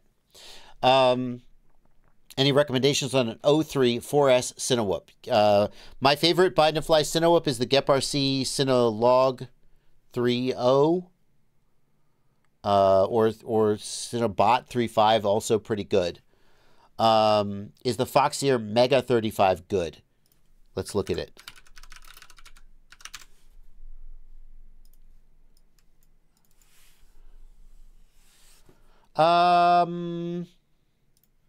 I see what we got here. So we got a little 3.5-inch freestyle drone with an 03 in it. Is it any good? Foxeer makes good ESCs and flight controllers. The Foxeer Reaper is one of the most reliable ESCs used by racers. So the flight controller is probably as good as an AIO ever is, which is not great, but it's probably at least average. 2105.5 motor, pretty solid for a 3.5-inch prop. Can have plenty of responsiveness and power. And the frame design looks okay. Like, I'm not diving in deep. How's the price? $320. Express LRS 2.4 gig and 03. Which motors? Oh, for freestyle, I'm definitely getting 3650 kV on 4S. Yeah, for freestyle, I think the 2650 is more. It's not for 6S, is it? Nobody's going to run 6S on this. Are they? Nah, surely not. Oh, well. What battery should I use? Not going to tell me? Just going to let me guess? I know what battery you should use, but why is that not on the product page, Foxeer? Come on. Come on, Foxeer. Help a brother out. I don't see any, like, deal breakers. Seems fine. Brandon Acree, thank you for a $5 super chat. Any tips on how to find an analog VTX to buy? Everything over 800 milliwatts seems to be out of stock. I suggest using searchfpv.com. Thank you for the opportunity to plug my website, but it is actually my answer. Let's do in stock only. And I'm going to do USA because that's where I'm located. But actually, if I'm really concerned about stock, maybe I should just search everywhere. In stock only. Okay. In stock only. And Foxeer Reaper. Oh, I guess I want the VTX, not the ESC. Technically, I should. Hey, Fly High FPV, do you have a high-power VTX in stock? Fly High FPV points out that he has the TBS Unify Pro 32. Yeah, but is that high power? Or is that like 1 watt? It's like a 1.6 watt. That's pretty good. Most of these guys don't actually make 2.5 watts or whatever. They make about 1 point. Yeah, so that's a choice. Fly High FPV, he's got the Pro 32 HV. Pretty solid. Hey, Fly High FPV, how come you're not on searchfpv.com? Get it done. Anyway, I mean, do whatever you want. Sorry, I'm not trying to tell you what to do. I need to search for the VTX. Can I search for just VTX?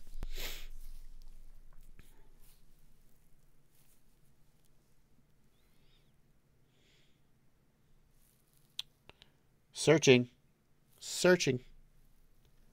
Reaper Nano, that's not what I want. Reaper Mini, those are still ESCs. Hello, Hello, has anyone got the VTX? No, apparently not. Apparently, we are just shit out of luck. Nope. Okay. Rush Tank Solo.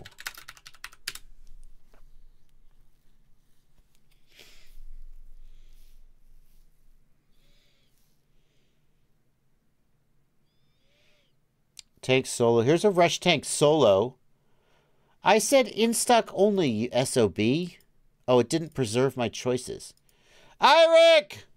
Why didn't it preserve my choices? I found another bug.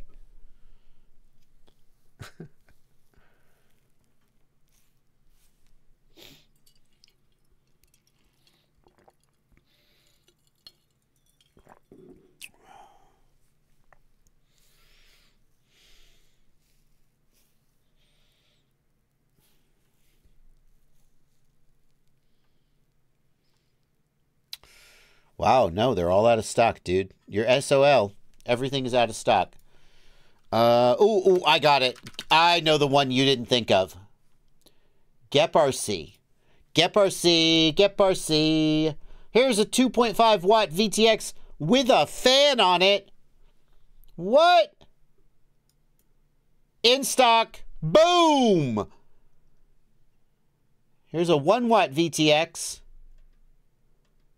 In stock. Here's a 1.6 watt VTX. In stock. Boom, baby. That's what you need. GEP-RC. Nobody thinks of them.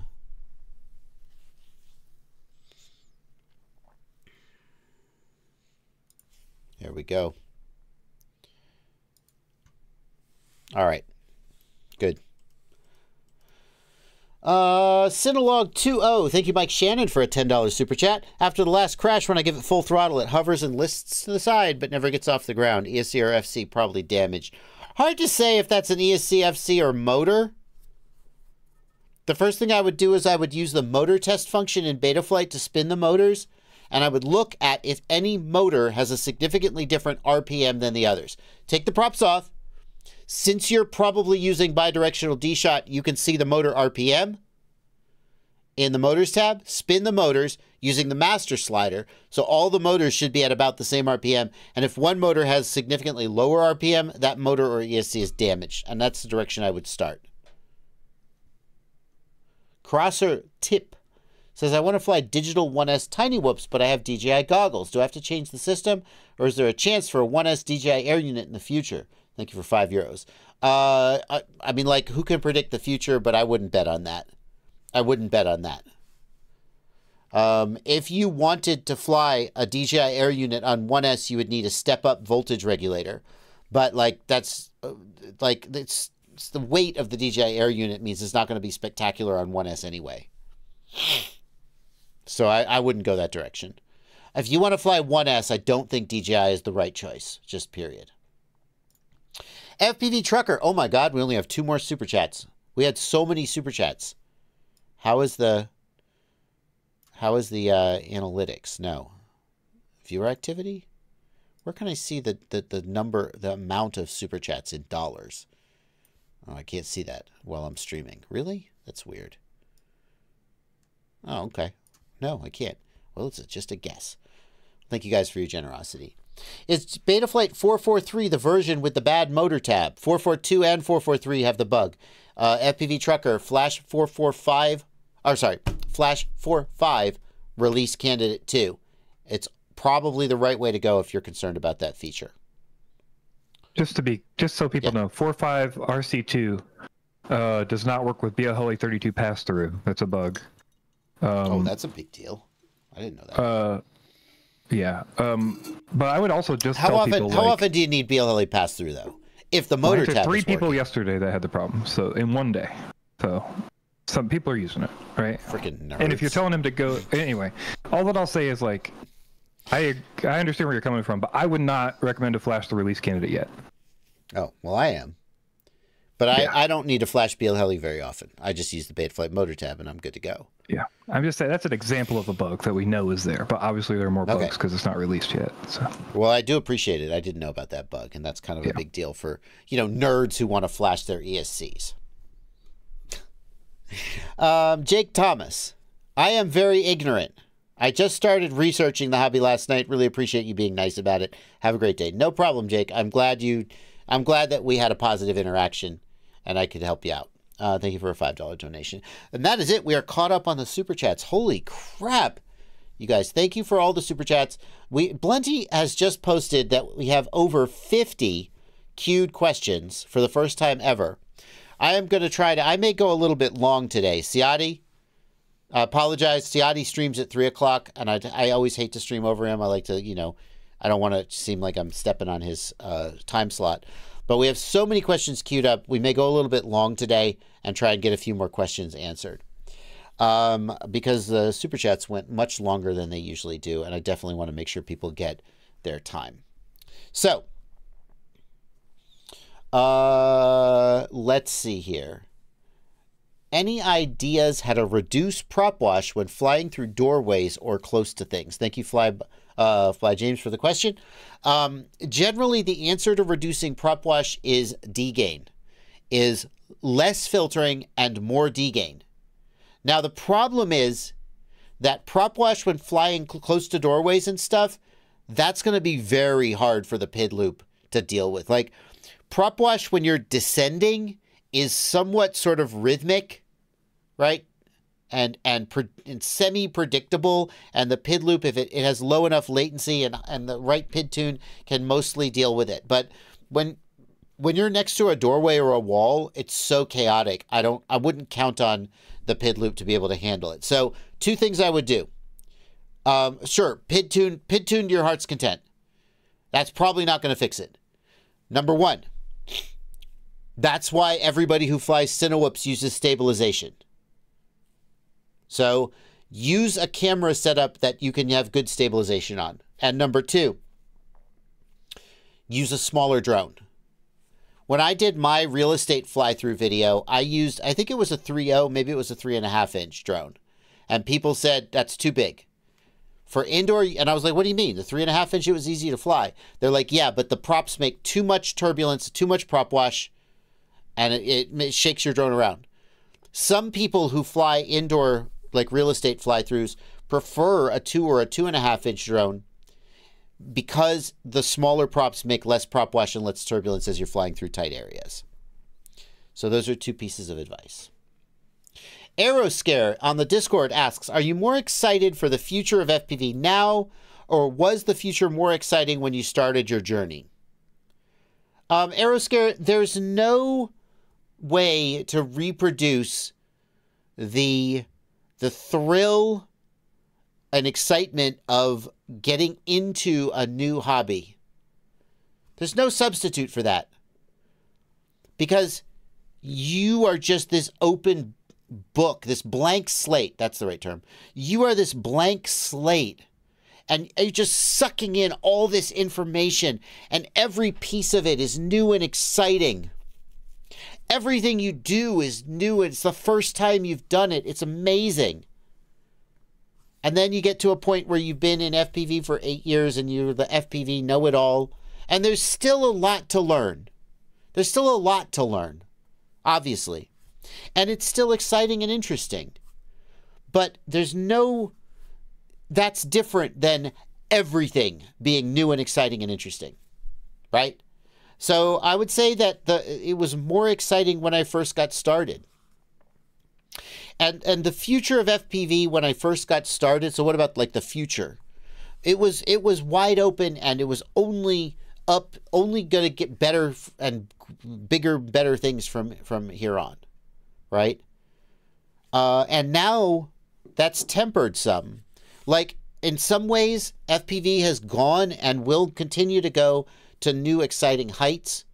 We've seen FPV shots. We saw Alex Vanover fly a cinema drone for Michael Bay in a major Hollywood movie. If I had said that sentence in 2016, I would have been like, shut up. Shut up.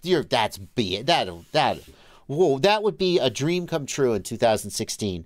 That would be FPV has made it. We've seen FPV drones become a standard tool in the toolkit of cinematic commercials, music videos, live concerts.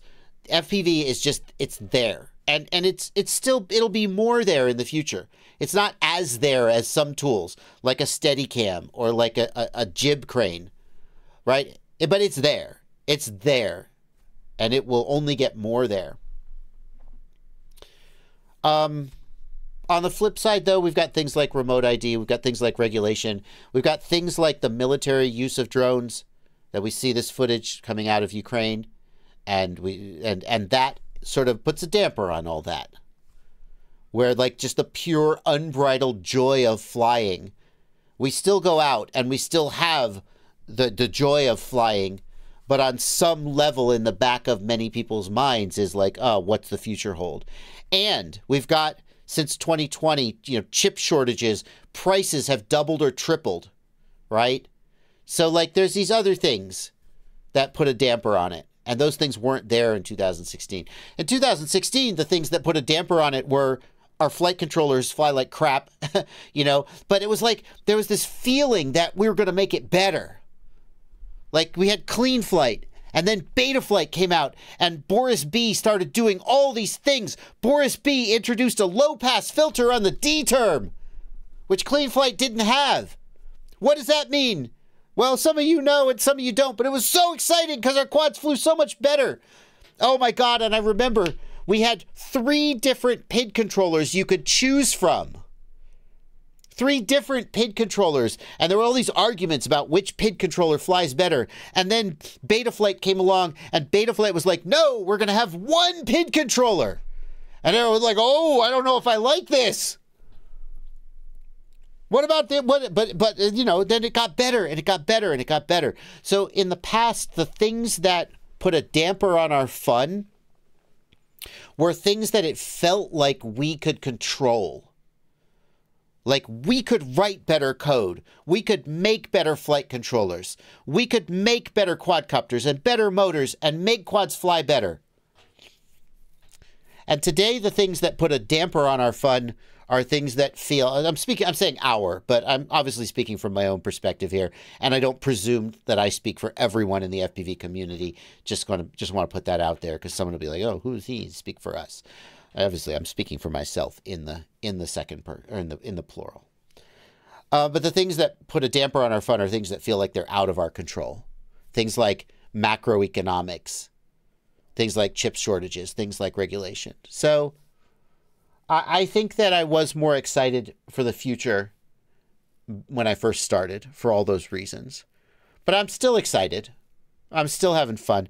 That's the thing that you got to keep in mind. And here, I am giving advice here, and you can take it or leave it. If you start to get overwhelmed with the FUD, just put your head down and fly. Go to a race. Go fly with your friends. I mean, I think that's a skill that a lot of people have developed in the last 5 years, 4 years. There was so much shit going on in the world. And I don't want to get into like specific shit that you want to argue about in the comments. This isn't the place for it. But let's just suffice it to say that no matter who you are, you probably look around at the world in the last 5 years and go, man, there's a whole lot of stuff here that bothers me, that I kind of wish wasn't happening and I wish I didn't have to think about. And the good news is that, it's okay to take a break from that. It's okay to go, look, I'm just going to go fly my drone and let that be my escape. You can still do that. So, anyway. Why is my air unit drawing 2 to 2.5 amps in low power mode? I don't know. How many amps should it draw in low power mode? Is that normal? What voltage are you feeding it? Because obviously the input, how many watts is it pulling? That's the question. I have no idea what the normal, I think that the O3 maxes out at 12 watts. No, 17 watts. Okay, let's look it up. Can't think about amps. We have to start by thinking about watts. Oscar Liang, God bless him, always here to answer our questions. And Madstech, God bless him, always here to answer our questions. And DJI, who the hell are they? 16 to 17 watts. Okay, I was about right. So let's do some math.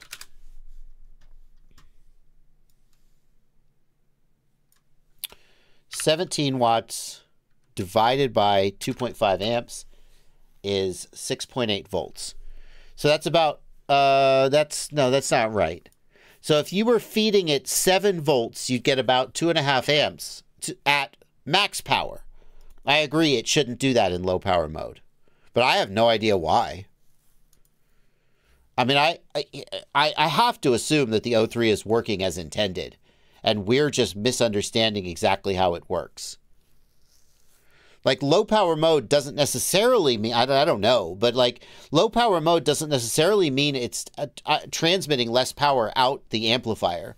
That's the thing. Low power mode means it turns down the frame rate and the encoding to take some heat off the processor.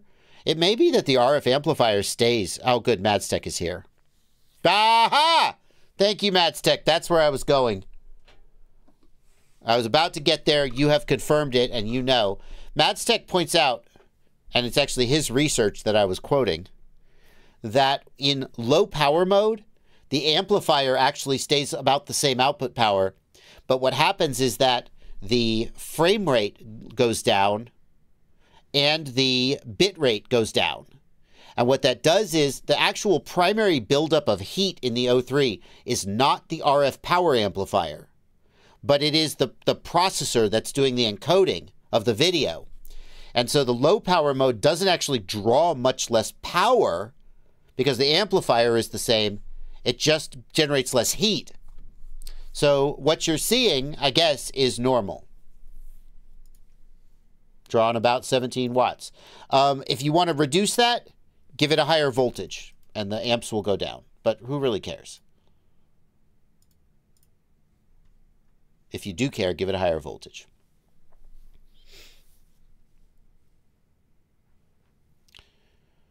I bought a Titan XL5 frame and a Foxeer Predator V5 Mini camera, but it doesn't fit. Oh, you're screwed, dude. I'm sorry, Dokus. You are screwed. I mean, not to put too fine a point on it.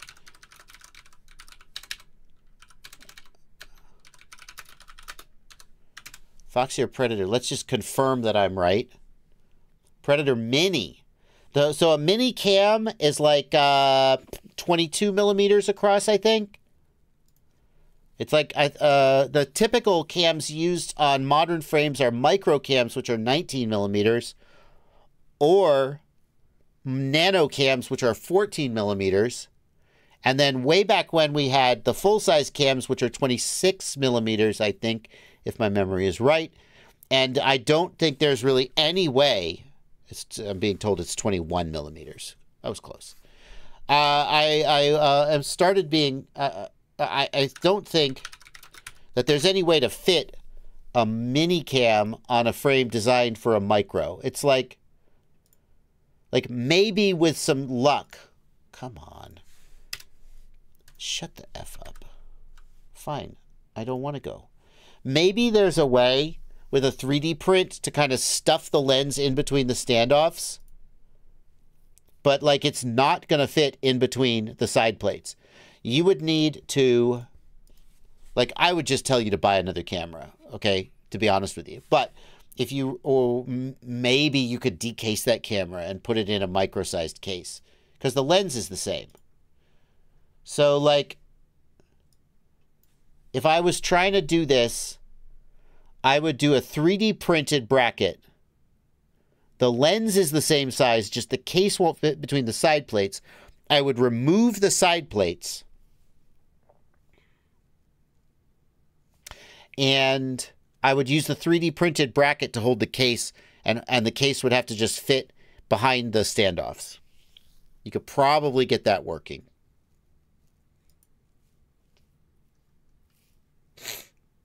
Okay, that's what I would do. because the lens is the same size, so the lens will fit. It's just the side plates that are your problem. So just ditch the side plates and 3D print a mount. And like when I say, oh, just 3D print a mount, watch how easy it is. Okay, ready?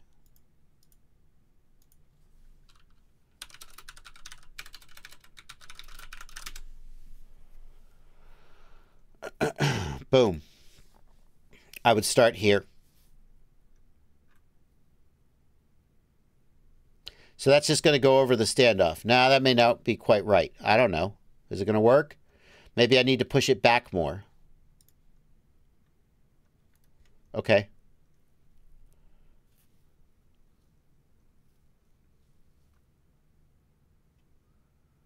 How about this one?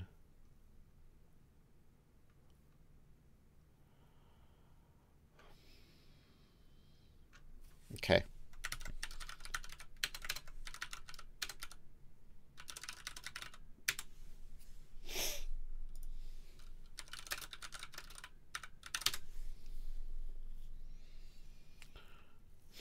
Thingiverse would be my second choice.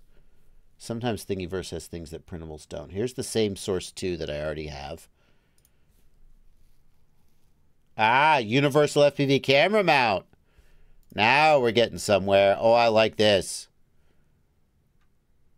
This is looking good. Files. Boom. Yeah, so I would just do something like that. Okay? All right. What's your favorite drink? An alcoholic drink? Either a gin and tonic or an old-fashioned. What do you think? Should I use a 72 megahertz radio in 2024? No. No. No. There is no reason to do that unless you just like doing it for historical sake. There is no reason. Express LRS, Crossfire, you name it, they all offer way better performance than 72 megahertz. But I can go 1,000,000 miles on 72 megahertz. Yeah, well, you know, good for you.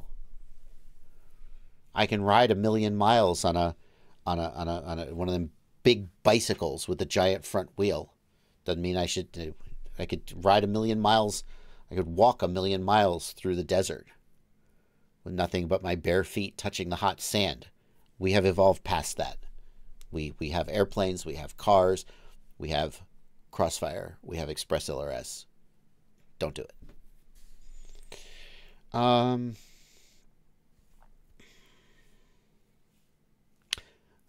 No Nickname, No Name asks why Betaflight doesn't detect loose props. I burned a motor, but I had no chance to spot it in mid-flight. If you couldn't tell from the vibration and the terrible blah, blah, blah, blah sound that the motor was making, if you couldn't tell that the prop was loose, how would Betaflight know that the prop is loose? Ghostface50 wants to know thoughts on fixing motor interference when running surface FPV. Ghostface, I don't know if you mean vibrations, in which case you would want to soft mount the camera or have a gimbal that can sort of counteract the movements. If you mean electrical interference, I guess capacitors are the answer.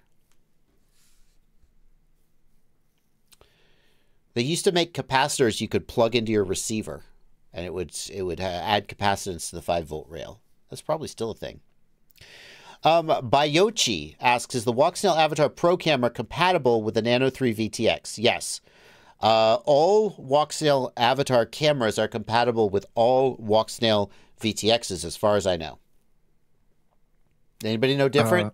Blunty? Nope. I was just going to say, once you're past this, I know where we were going to go long, but we should probably mop up Super Chats before the end of the hour. Oh, good idea. Thank you, sir.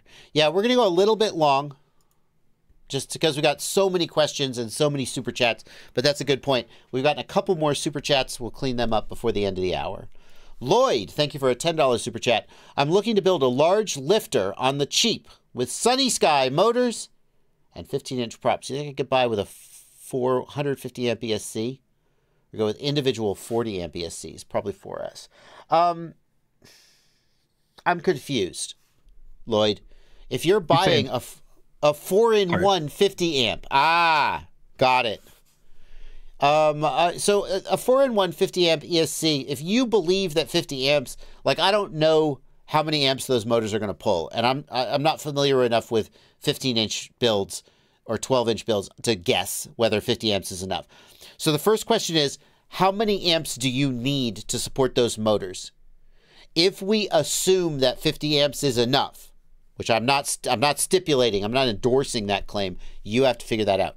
But if we assume that 50 amps is enough, the only downside with a 50 amp ESC is that if you burn one, then you got to, well, you don't have to, but you're going to probably end up replacing all of them, and that can be expensive.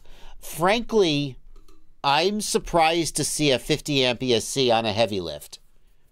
Like, if I think about the Cinelifters and other heavy lift birds that I've seen people build, they're all using like 80 to 120 amp ESCs. So my gut feeling is that 50 amp ESC is under-spec'd, but I don't know because see, the problem is you say heavy lift, a large lifter. Can you build a 12-inch or a 15-inch quadcopter that can fly on 50 amps a motor? Absolutely. Absolutely. It's going to be fairly light, and it's going to do a lot of cruising and not a lot of high power, high throttle maneuvers. But yeah, 100%. It's going to depend a lot on the KV of the motors. But if you're building a heavy lifter, now you know you're going to be pushing the motors, right? And you're going to be lifting some number of kilograms of cargo. At which point, I think that probably my gut feeling is that the 50 amp ESCs are under-spec'd. The main reason people go with individual ESCs is that, especially as you're building larger quadcopters, each individual ESC is expensive. And if you fry one, you want to be able to replace just that one and not have to replace the whole thing. But I think you should very carefully evaluate whether 40 or 50 amps is enough for the actual flight conditions you're going to be under. I'm not sure that's the case. Lance Flagg, nice call out to Stephen King's The Stand. Although if that's the character you're choosing to name yourself after, I'm not sure I want to hang out with you. Mamba Basic F722 Mini Mark III. Is this the correct wiring diagram for the O3 air unit? Sent you an email with a link. All right.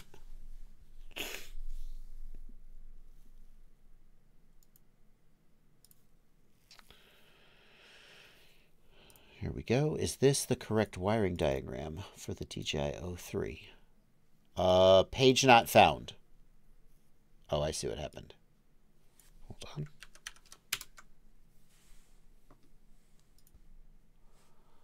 Mamba Universal Wiring Guide. I mean, is this the correct wiring diagram? Oh, so what you're saying is they don't have an O3. Yeah, but do they have a Vista? What do they got? I mean, no. So, yeah, you can use this wiring diagram with the O3. Yeah, 100%. And the same advice applies. You will not use the brown and the yellow wires if you're not using the DJI FPV controller. So most people will not be using the DJI FPV controller, and most people will only be doing the red, the black, the gray, and the white wire. But yeah, that wiring diagram is correct. Just make sure you're giving it between 7 and 26 volts, which it sounds like is the case. Yep, I believe that's correct. Jay Konas. Thank you for 10 Swiss francs. FPV with open IPC looks very promising. Could companies make the hardware based on open source design? Yes, they could. Could it compete with DJI? No. No. Absolutely not. Ooh, that's bold. Every time you make a bold statement like that, you're setting yourself up for people to throw it in your face later. So I should qualify that by saying there's no way. DJI is so competitive in terms of their performance. Nobody has matched them in terms of range, penetration, and image quality. I'll stand by that statement. No matter how good you think like Walk Snail is, or Nobody argues that HD0 has the same range of penetration and image quality as O3, right? No, but not even the biggest HD0 fanboy. I mean, it has its strong points. I'm not trying to put it down, but it's Walksnail. There are a few people out there who will go, no, Walksnail's just as good as O3. I disagree. Respectfully, I disagree. I think you're wrong, but we can disagree. But like nobody. And Walksnail's come as close as anybody has, and they've made a damn good product. And it has a lot of things that would make you choose Walksnail over O3, but they are not pure, well, range. Range! Walksnail doesn't have the hard range limit that O3 does. Okay. If you're flying out past like 23 kilometers, Walksnail wins for range. But if you're flying anywhere where you're, where penetration is the issue, maybe. Anyway. So an open source project like OpenIPC, there's no way they'll catch up with DJI. DJI is way too far ahead for almost anybody to catch up.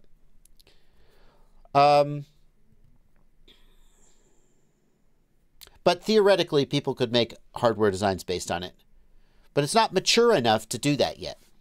And I will leave it at that because we actually talked about OpenIPC for like 15 minutes back at the very beginning of the stream. It'll be around the 15-minute mark we started, maybe the 10-minute mark. And if you want to, you can rewind the stream and go watch that. We talked about it in quite a lot of detail. Okay, now we will enter the bonus section of the stream. Obviously, if you want to leave super chats, we will read those super chats before the end. But I said I would go a little long because we have a lot of questions queued up. I do want to acknowledge we are not going to get to all of the questions that are queued up. Anybody is welcome to email me, jb@joshuabardwell.com. I answer clear my inbox once a day. Occasionally, a message will be like, I'll require a little research or something, and I won't get back on that very day, but anyone's welcome to email me and I'll do my best to answer. So if I don't get to your question on the live stream, please feel free to take advantage of that. I would not like your question to be unanswered, just can't answer all of them on stream. Martin FPV wants to know which capacitor should I use? A 6S. I've got a 6S quadcopter, 35 volt 1000 or 50 volt 470. Martin, the engineering recommendation for capacitors is to derate them by half. So for a 25 volt system, you'd use a 50 volt capacitor. By that logic, the 50 volt 470 would be the one to choose. But the engineering design assumes you're building an appliance that's going to last 10, 15 years something, right? And we're not. So 35 volts is the standard capacitance to use on a 6S quad, and I would take the additional capacitance over the additional voltage rating unless and until somebody showed me results that is the wrong choice to make. Like I haven't seen anybody testing with actual capacitors under controlled laboratory conditions to determine whether the voltage rating versus the capacitance rating makes the most effect on like clean motor traces and clean gyro data. But the standard that everyone who builds quads does is to use 35 volts capacitors on 6S builds, and it seems to work. And so that's probably what I would stick with. Okay.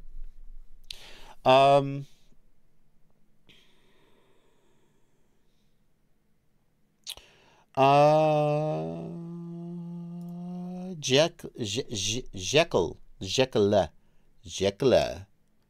Welcome back. Haven't seen you in a while. I haven't tried to pronounce your name in a while. Jekyll, like heckle. Haven't heard your opinion about 3D printers in a while. Do you consider that a separate thing to FPV or only utilitarian to FPV? I mean, it is certainly at least utilitarian. If you're wondering, like I reviewed the Bamboo X1C. I just did a video about using Orca Slicer to slice content. Usually when someone says, hey, I haven't heard you talk about X in a while, it means that they haven't actually gone to my channel and looked at the videos I've made. Because usually I made a video about that thing, you just didn't see it because the algorithm didn't show it to you. So like, if we go to my channel, and I know that we all just start up YouTube and start scrolling, right? But if you are actually wondering about content that I have made, you can go to my channel and click on the videos page, and you will see, for example, For example, how long ago was? Here we go. Here is a 3D printing content 1 month ago.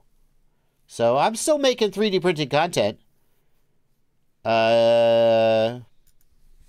You just may not be seeing it because you're relying on the algorithm. That's what I would say. Darwin FPV has just released a new quad, the Fold Ape 4, a lightweight, long-range budget foldable quad. Could you check it out? Okay, I will check it out, but I've got to say, my first impulse is to think that folding quads are a dumb novelty that makes the quadcopter worse, and is like, so I'm predisposed not to like it. Especially because you're telling me it's a 4-inch. 4 inches aren't that big anyway. Like, you give me a foldable 8-inch, I'm like, okay, I see the point. It's pretty freaking huge.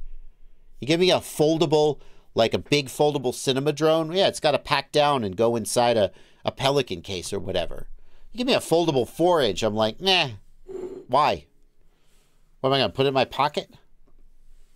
I don't know. Just a hater. Cute. It folds down really small. Okay, how does it fold? What's the folding mechanism? That's the problem with all of these foldable drones. I mean, cool. It folds down really small. Does it have foldable props? So I can't decide if that's a plus or a minus. On the one hand, a foldable drone without foldable props is stupid because you got to take the props off to fold it. On the other hand, foldable props have certain problems all their own. But okay, I'm down for that choice. How does it fold? Show me the folding mechanism. What locks the arms into place? Oh my God. That's it? I can't get a close-up of the folding mechanism. Oh boy, it goes in my pocket. No one's going to do that. Aha! Ah, they saw me coming. Arms are fixed with 2 screws after being unfolded. After the screws are locked, it will be no difference. Okay, we got 2 screws we take out to fold it. I mean,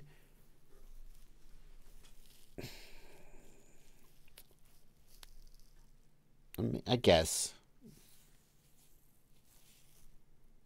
I mean, at least it's not just pure friction. Right, Scott Arrow? If it was pure friction, it would be a losing thing. On the other hand, I mean, like, I can fold a lot of drones if I take out the arm screws. So I got to take out 2 screws, and I fold the arms and put it away. I'm never going to do this. I'm just going to throw this thing on my backpack or throw it in my case. I'm never going to do this. When am I ever going to do this?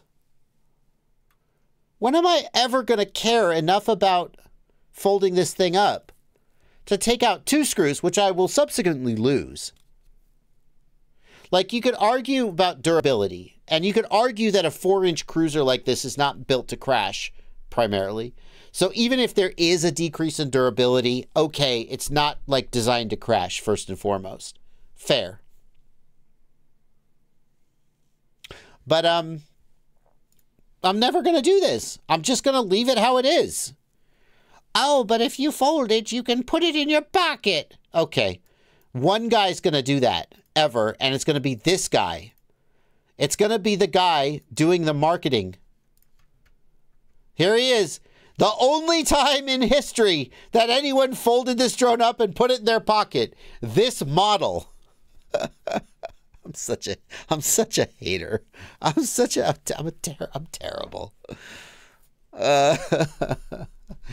Look, we did something new and interesting and innovative. F you. F you. How dare you even try? I'm such a hater. Okay, we made a 4-inch drone and it doesn't fold. Why didn't you do anything new and interesting and innovative? You just copied everything that came before. I don't like anything.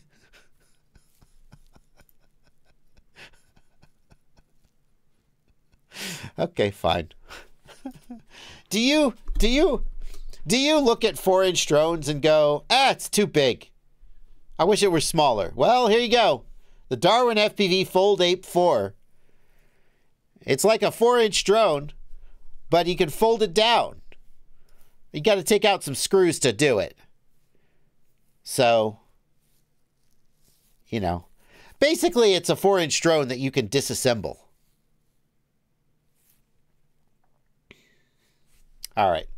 Darwin FPV, don't take me too seriously. I'm a total hater. And I think this is cool that you did this. I just hate everything. And that's why I'm a good product reviewer. You know, I'm not going to name names. I don't want you guys to name names in the chat because let's not be mean and point fingers. But you know there's some reviewers out there who people accuse them of just being overly positive. They just love everything. I'm the opposite of that. I hate everything. I don't know. Take your pick. Oh, speaking of things I hate. Can you please look at the SpeedyBee Mario 5? It looks interesting and innovative. I don't know. Let's look at it. I'll probably hate it. Jesus Christ. This is why I stop after 2 hours. Because I just get loopy. Silly. There was no alcohol in my drink. I'm just like this. The SpeedyBee Mario 5 frame. Well, I freaking love the price. I love the price. $33. Okay. SpeedyBee, by pricing this frame at $34, you have immediately forgiven a multitude of sins. Okay? Like, if you were selling this frame, I haven't even looked at the frame yet, but if you were selling this frame for $60 or $80, I would nitpick the shit out of it. I'm probably still going to nitpick the shit out of it. But at the end of the day, it's $35, $34. So, fine. What does SpeedyBee think I need to know about the Mario 5? Why the Mario? Is it named after somebody? Or is it like Mario 5 Dead Cat and X version? Good. Interchangeable parts? Good. 2.5 mil bottom plate, that's fine. 6 mil arms, good. I would love a grippy battery pad, not a silicone battery pad, but that's okay. Everybody does that. Even my frame has a silicone battery pad. What the hell does my... Anyway, it's a topic for another day. I need to go whine at Get FPV some more. High strength alloy. So metal front end, good for durability.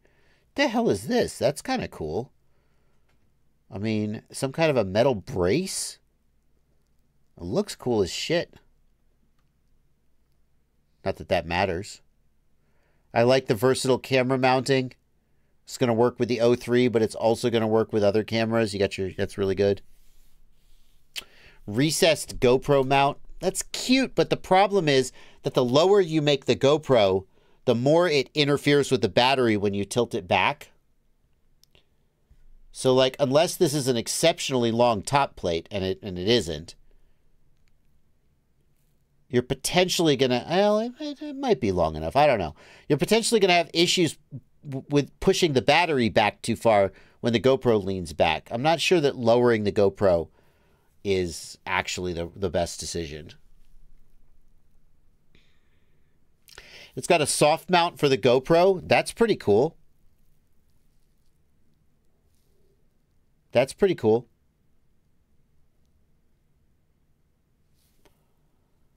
Unique carbon plate arm support structure. Oh, interesting. So they've half milled the arms, so the arms overlap and have a single screw holding them together. That's interesting. Does it brace then? Oh, what the F? No, we also have these braces here to keep the arms from moving. Ah, it's clever. Oh, and we stick the capacitor down in between the arms. That's clever. That's clever. I would prefer... So I can't help but notice that I wonder whether that's going to be a weak spot here. Whether we're going to see... So as I look at this arm and I think, where is this arm going to break? It feels like a frontal impact, okay, is going to drive the force back this direction, placing stress on this thin part of the arm. But then I see it's going to be braced here, isn't it? And likewise. That might be more clever than that's interesting. So it's going to be braced here and then push here, and that's actually pretty slick. That's pretty slick. See that this is the thing. I'm not just a hater, am I?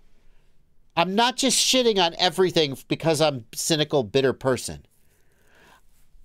Like, I've actually taken the time to look at this and think about it, and I started trying to find the weaknesses, and I found what I thought was a weakness, and then I realized, no, they've covered that, and I gave credit where credit's due. I still am not entirely convinced, but they've really thought this through, and that's kind of cool.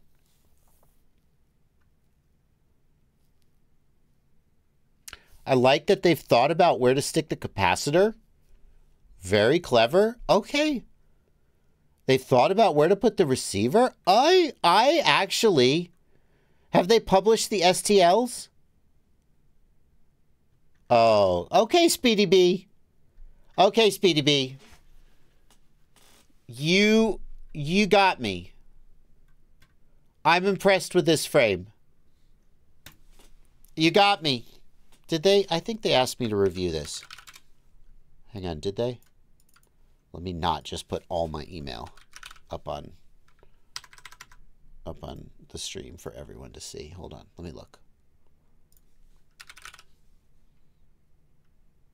Yes, okay. Okay, here we are. Speedy B customer service, blah, blah, blah, blah, blah. Okay.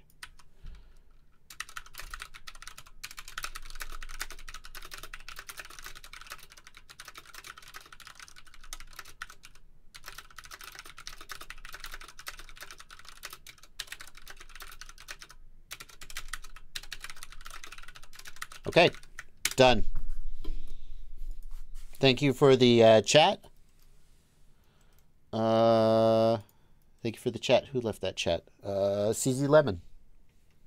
We should probably hit the couple super chats we have. Yeah, thank you, Blunty. Absolutely. Avai Pratap Singh Kuntal. I did my best. Thank you for 40 rupees. Suggest to me the best VTX and goggles for racing. HD0. The HD0 race VTX and the HD0 goggles. Right? That's the answer, right? Obviously, guys, right? Does anyone disagree with that?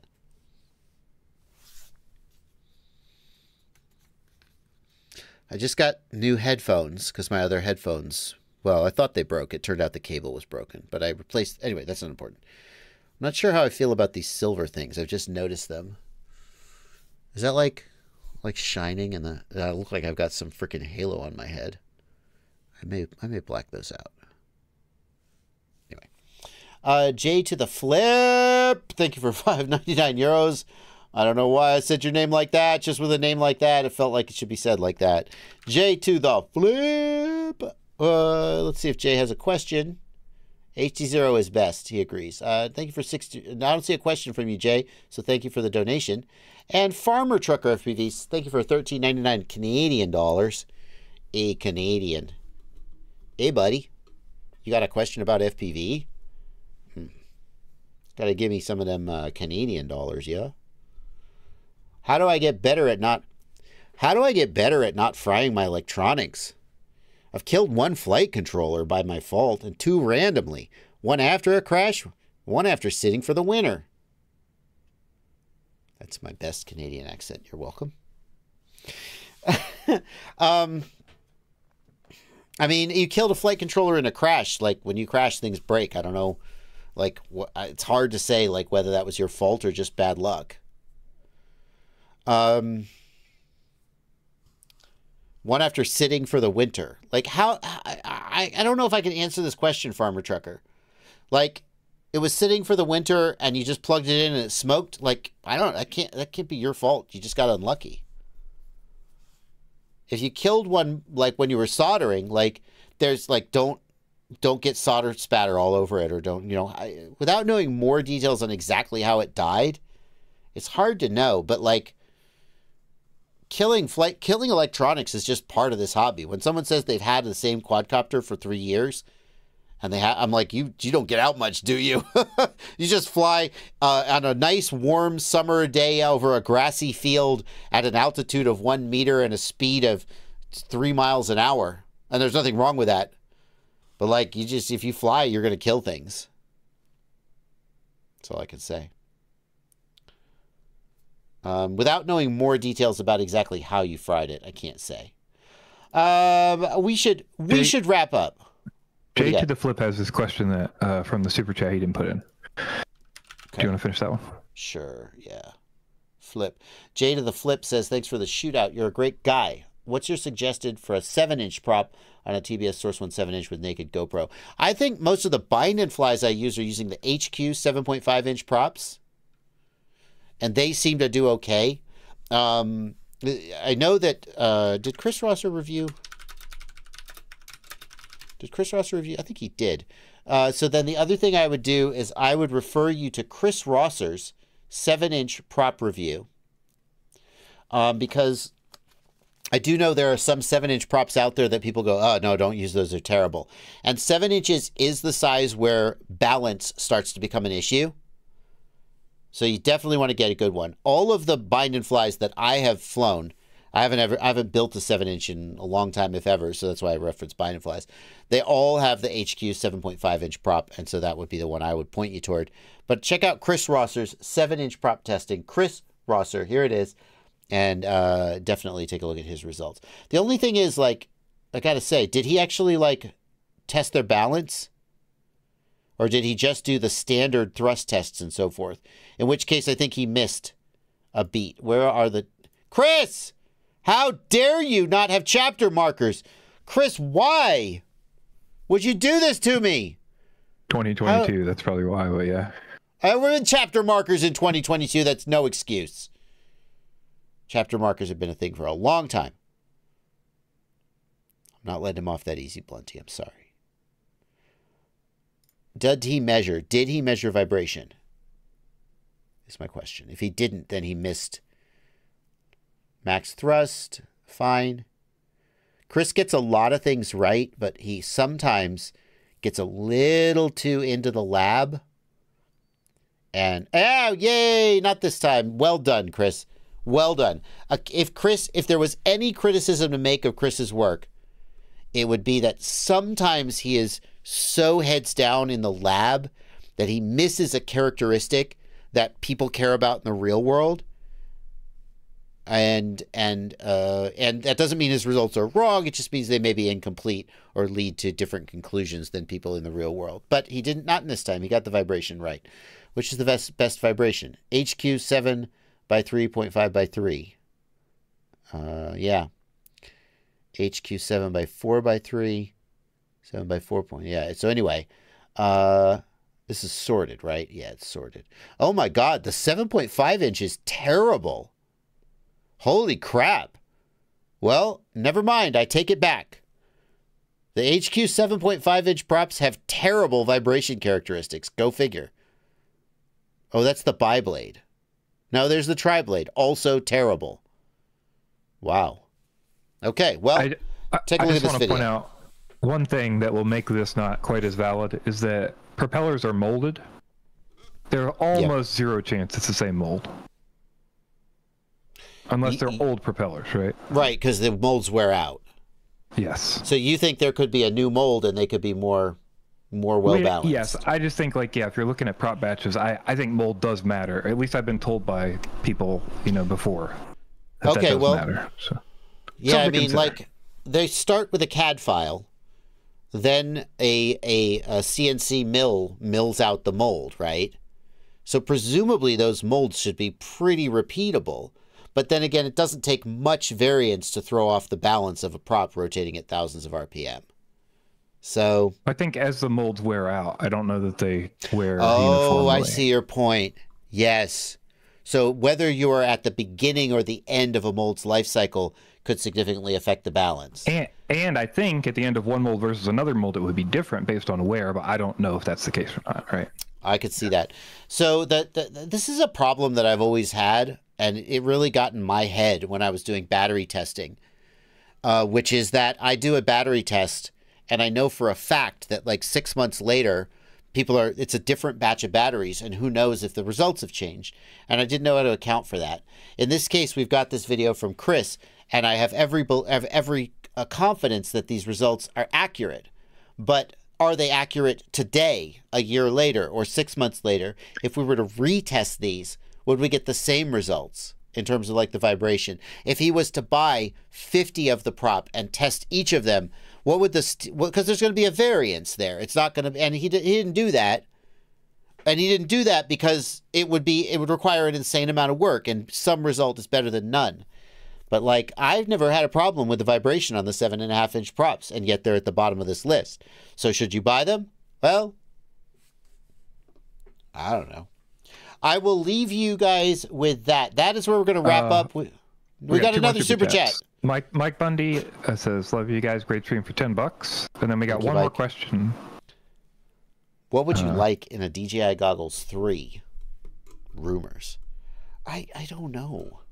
Well, what we know that it will have, at least the new goggle, like all the rumors, everything we've seen says there's going to be front-facing cameras that work for pass-through. Kind of cool.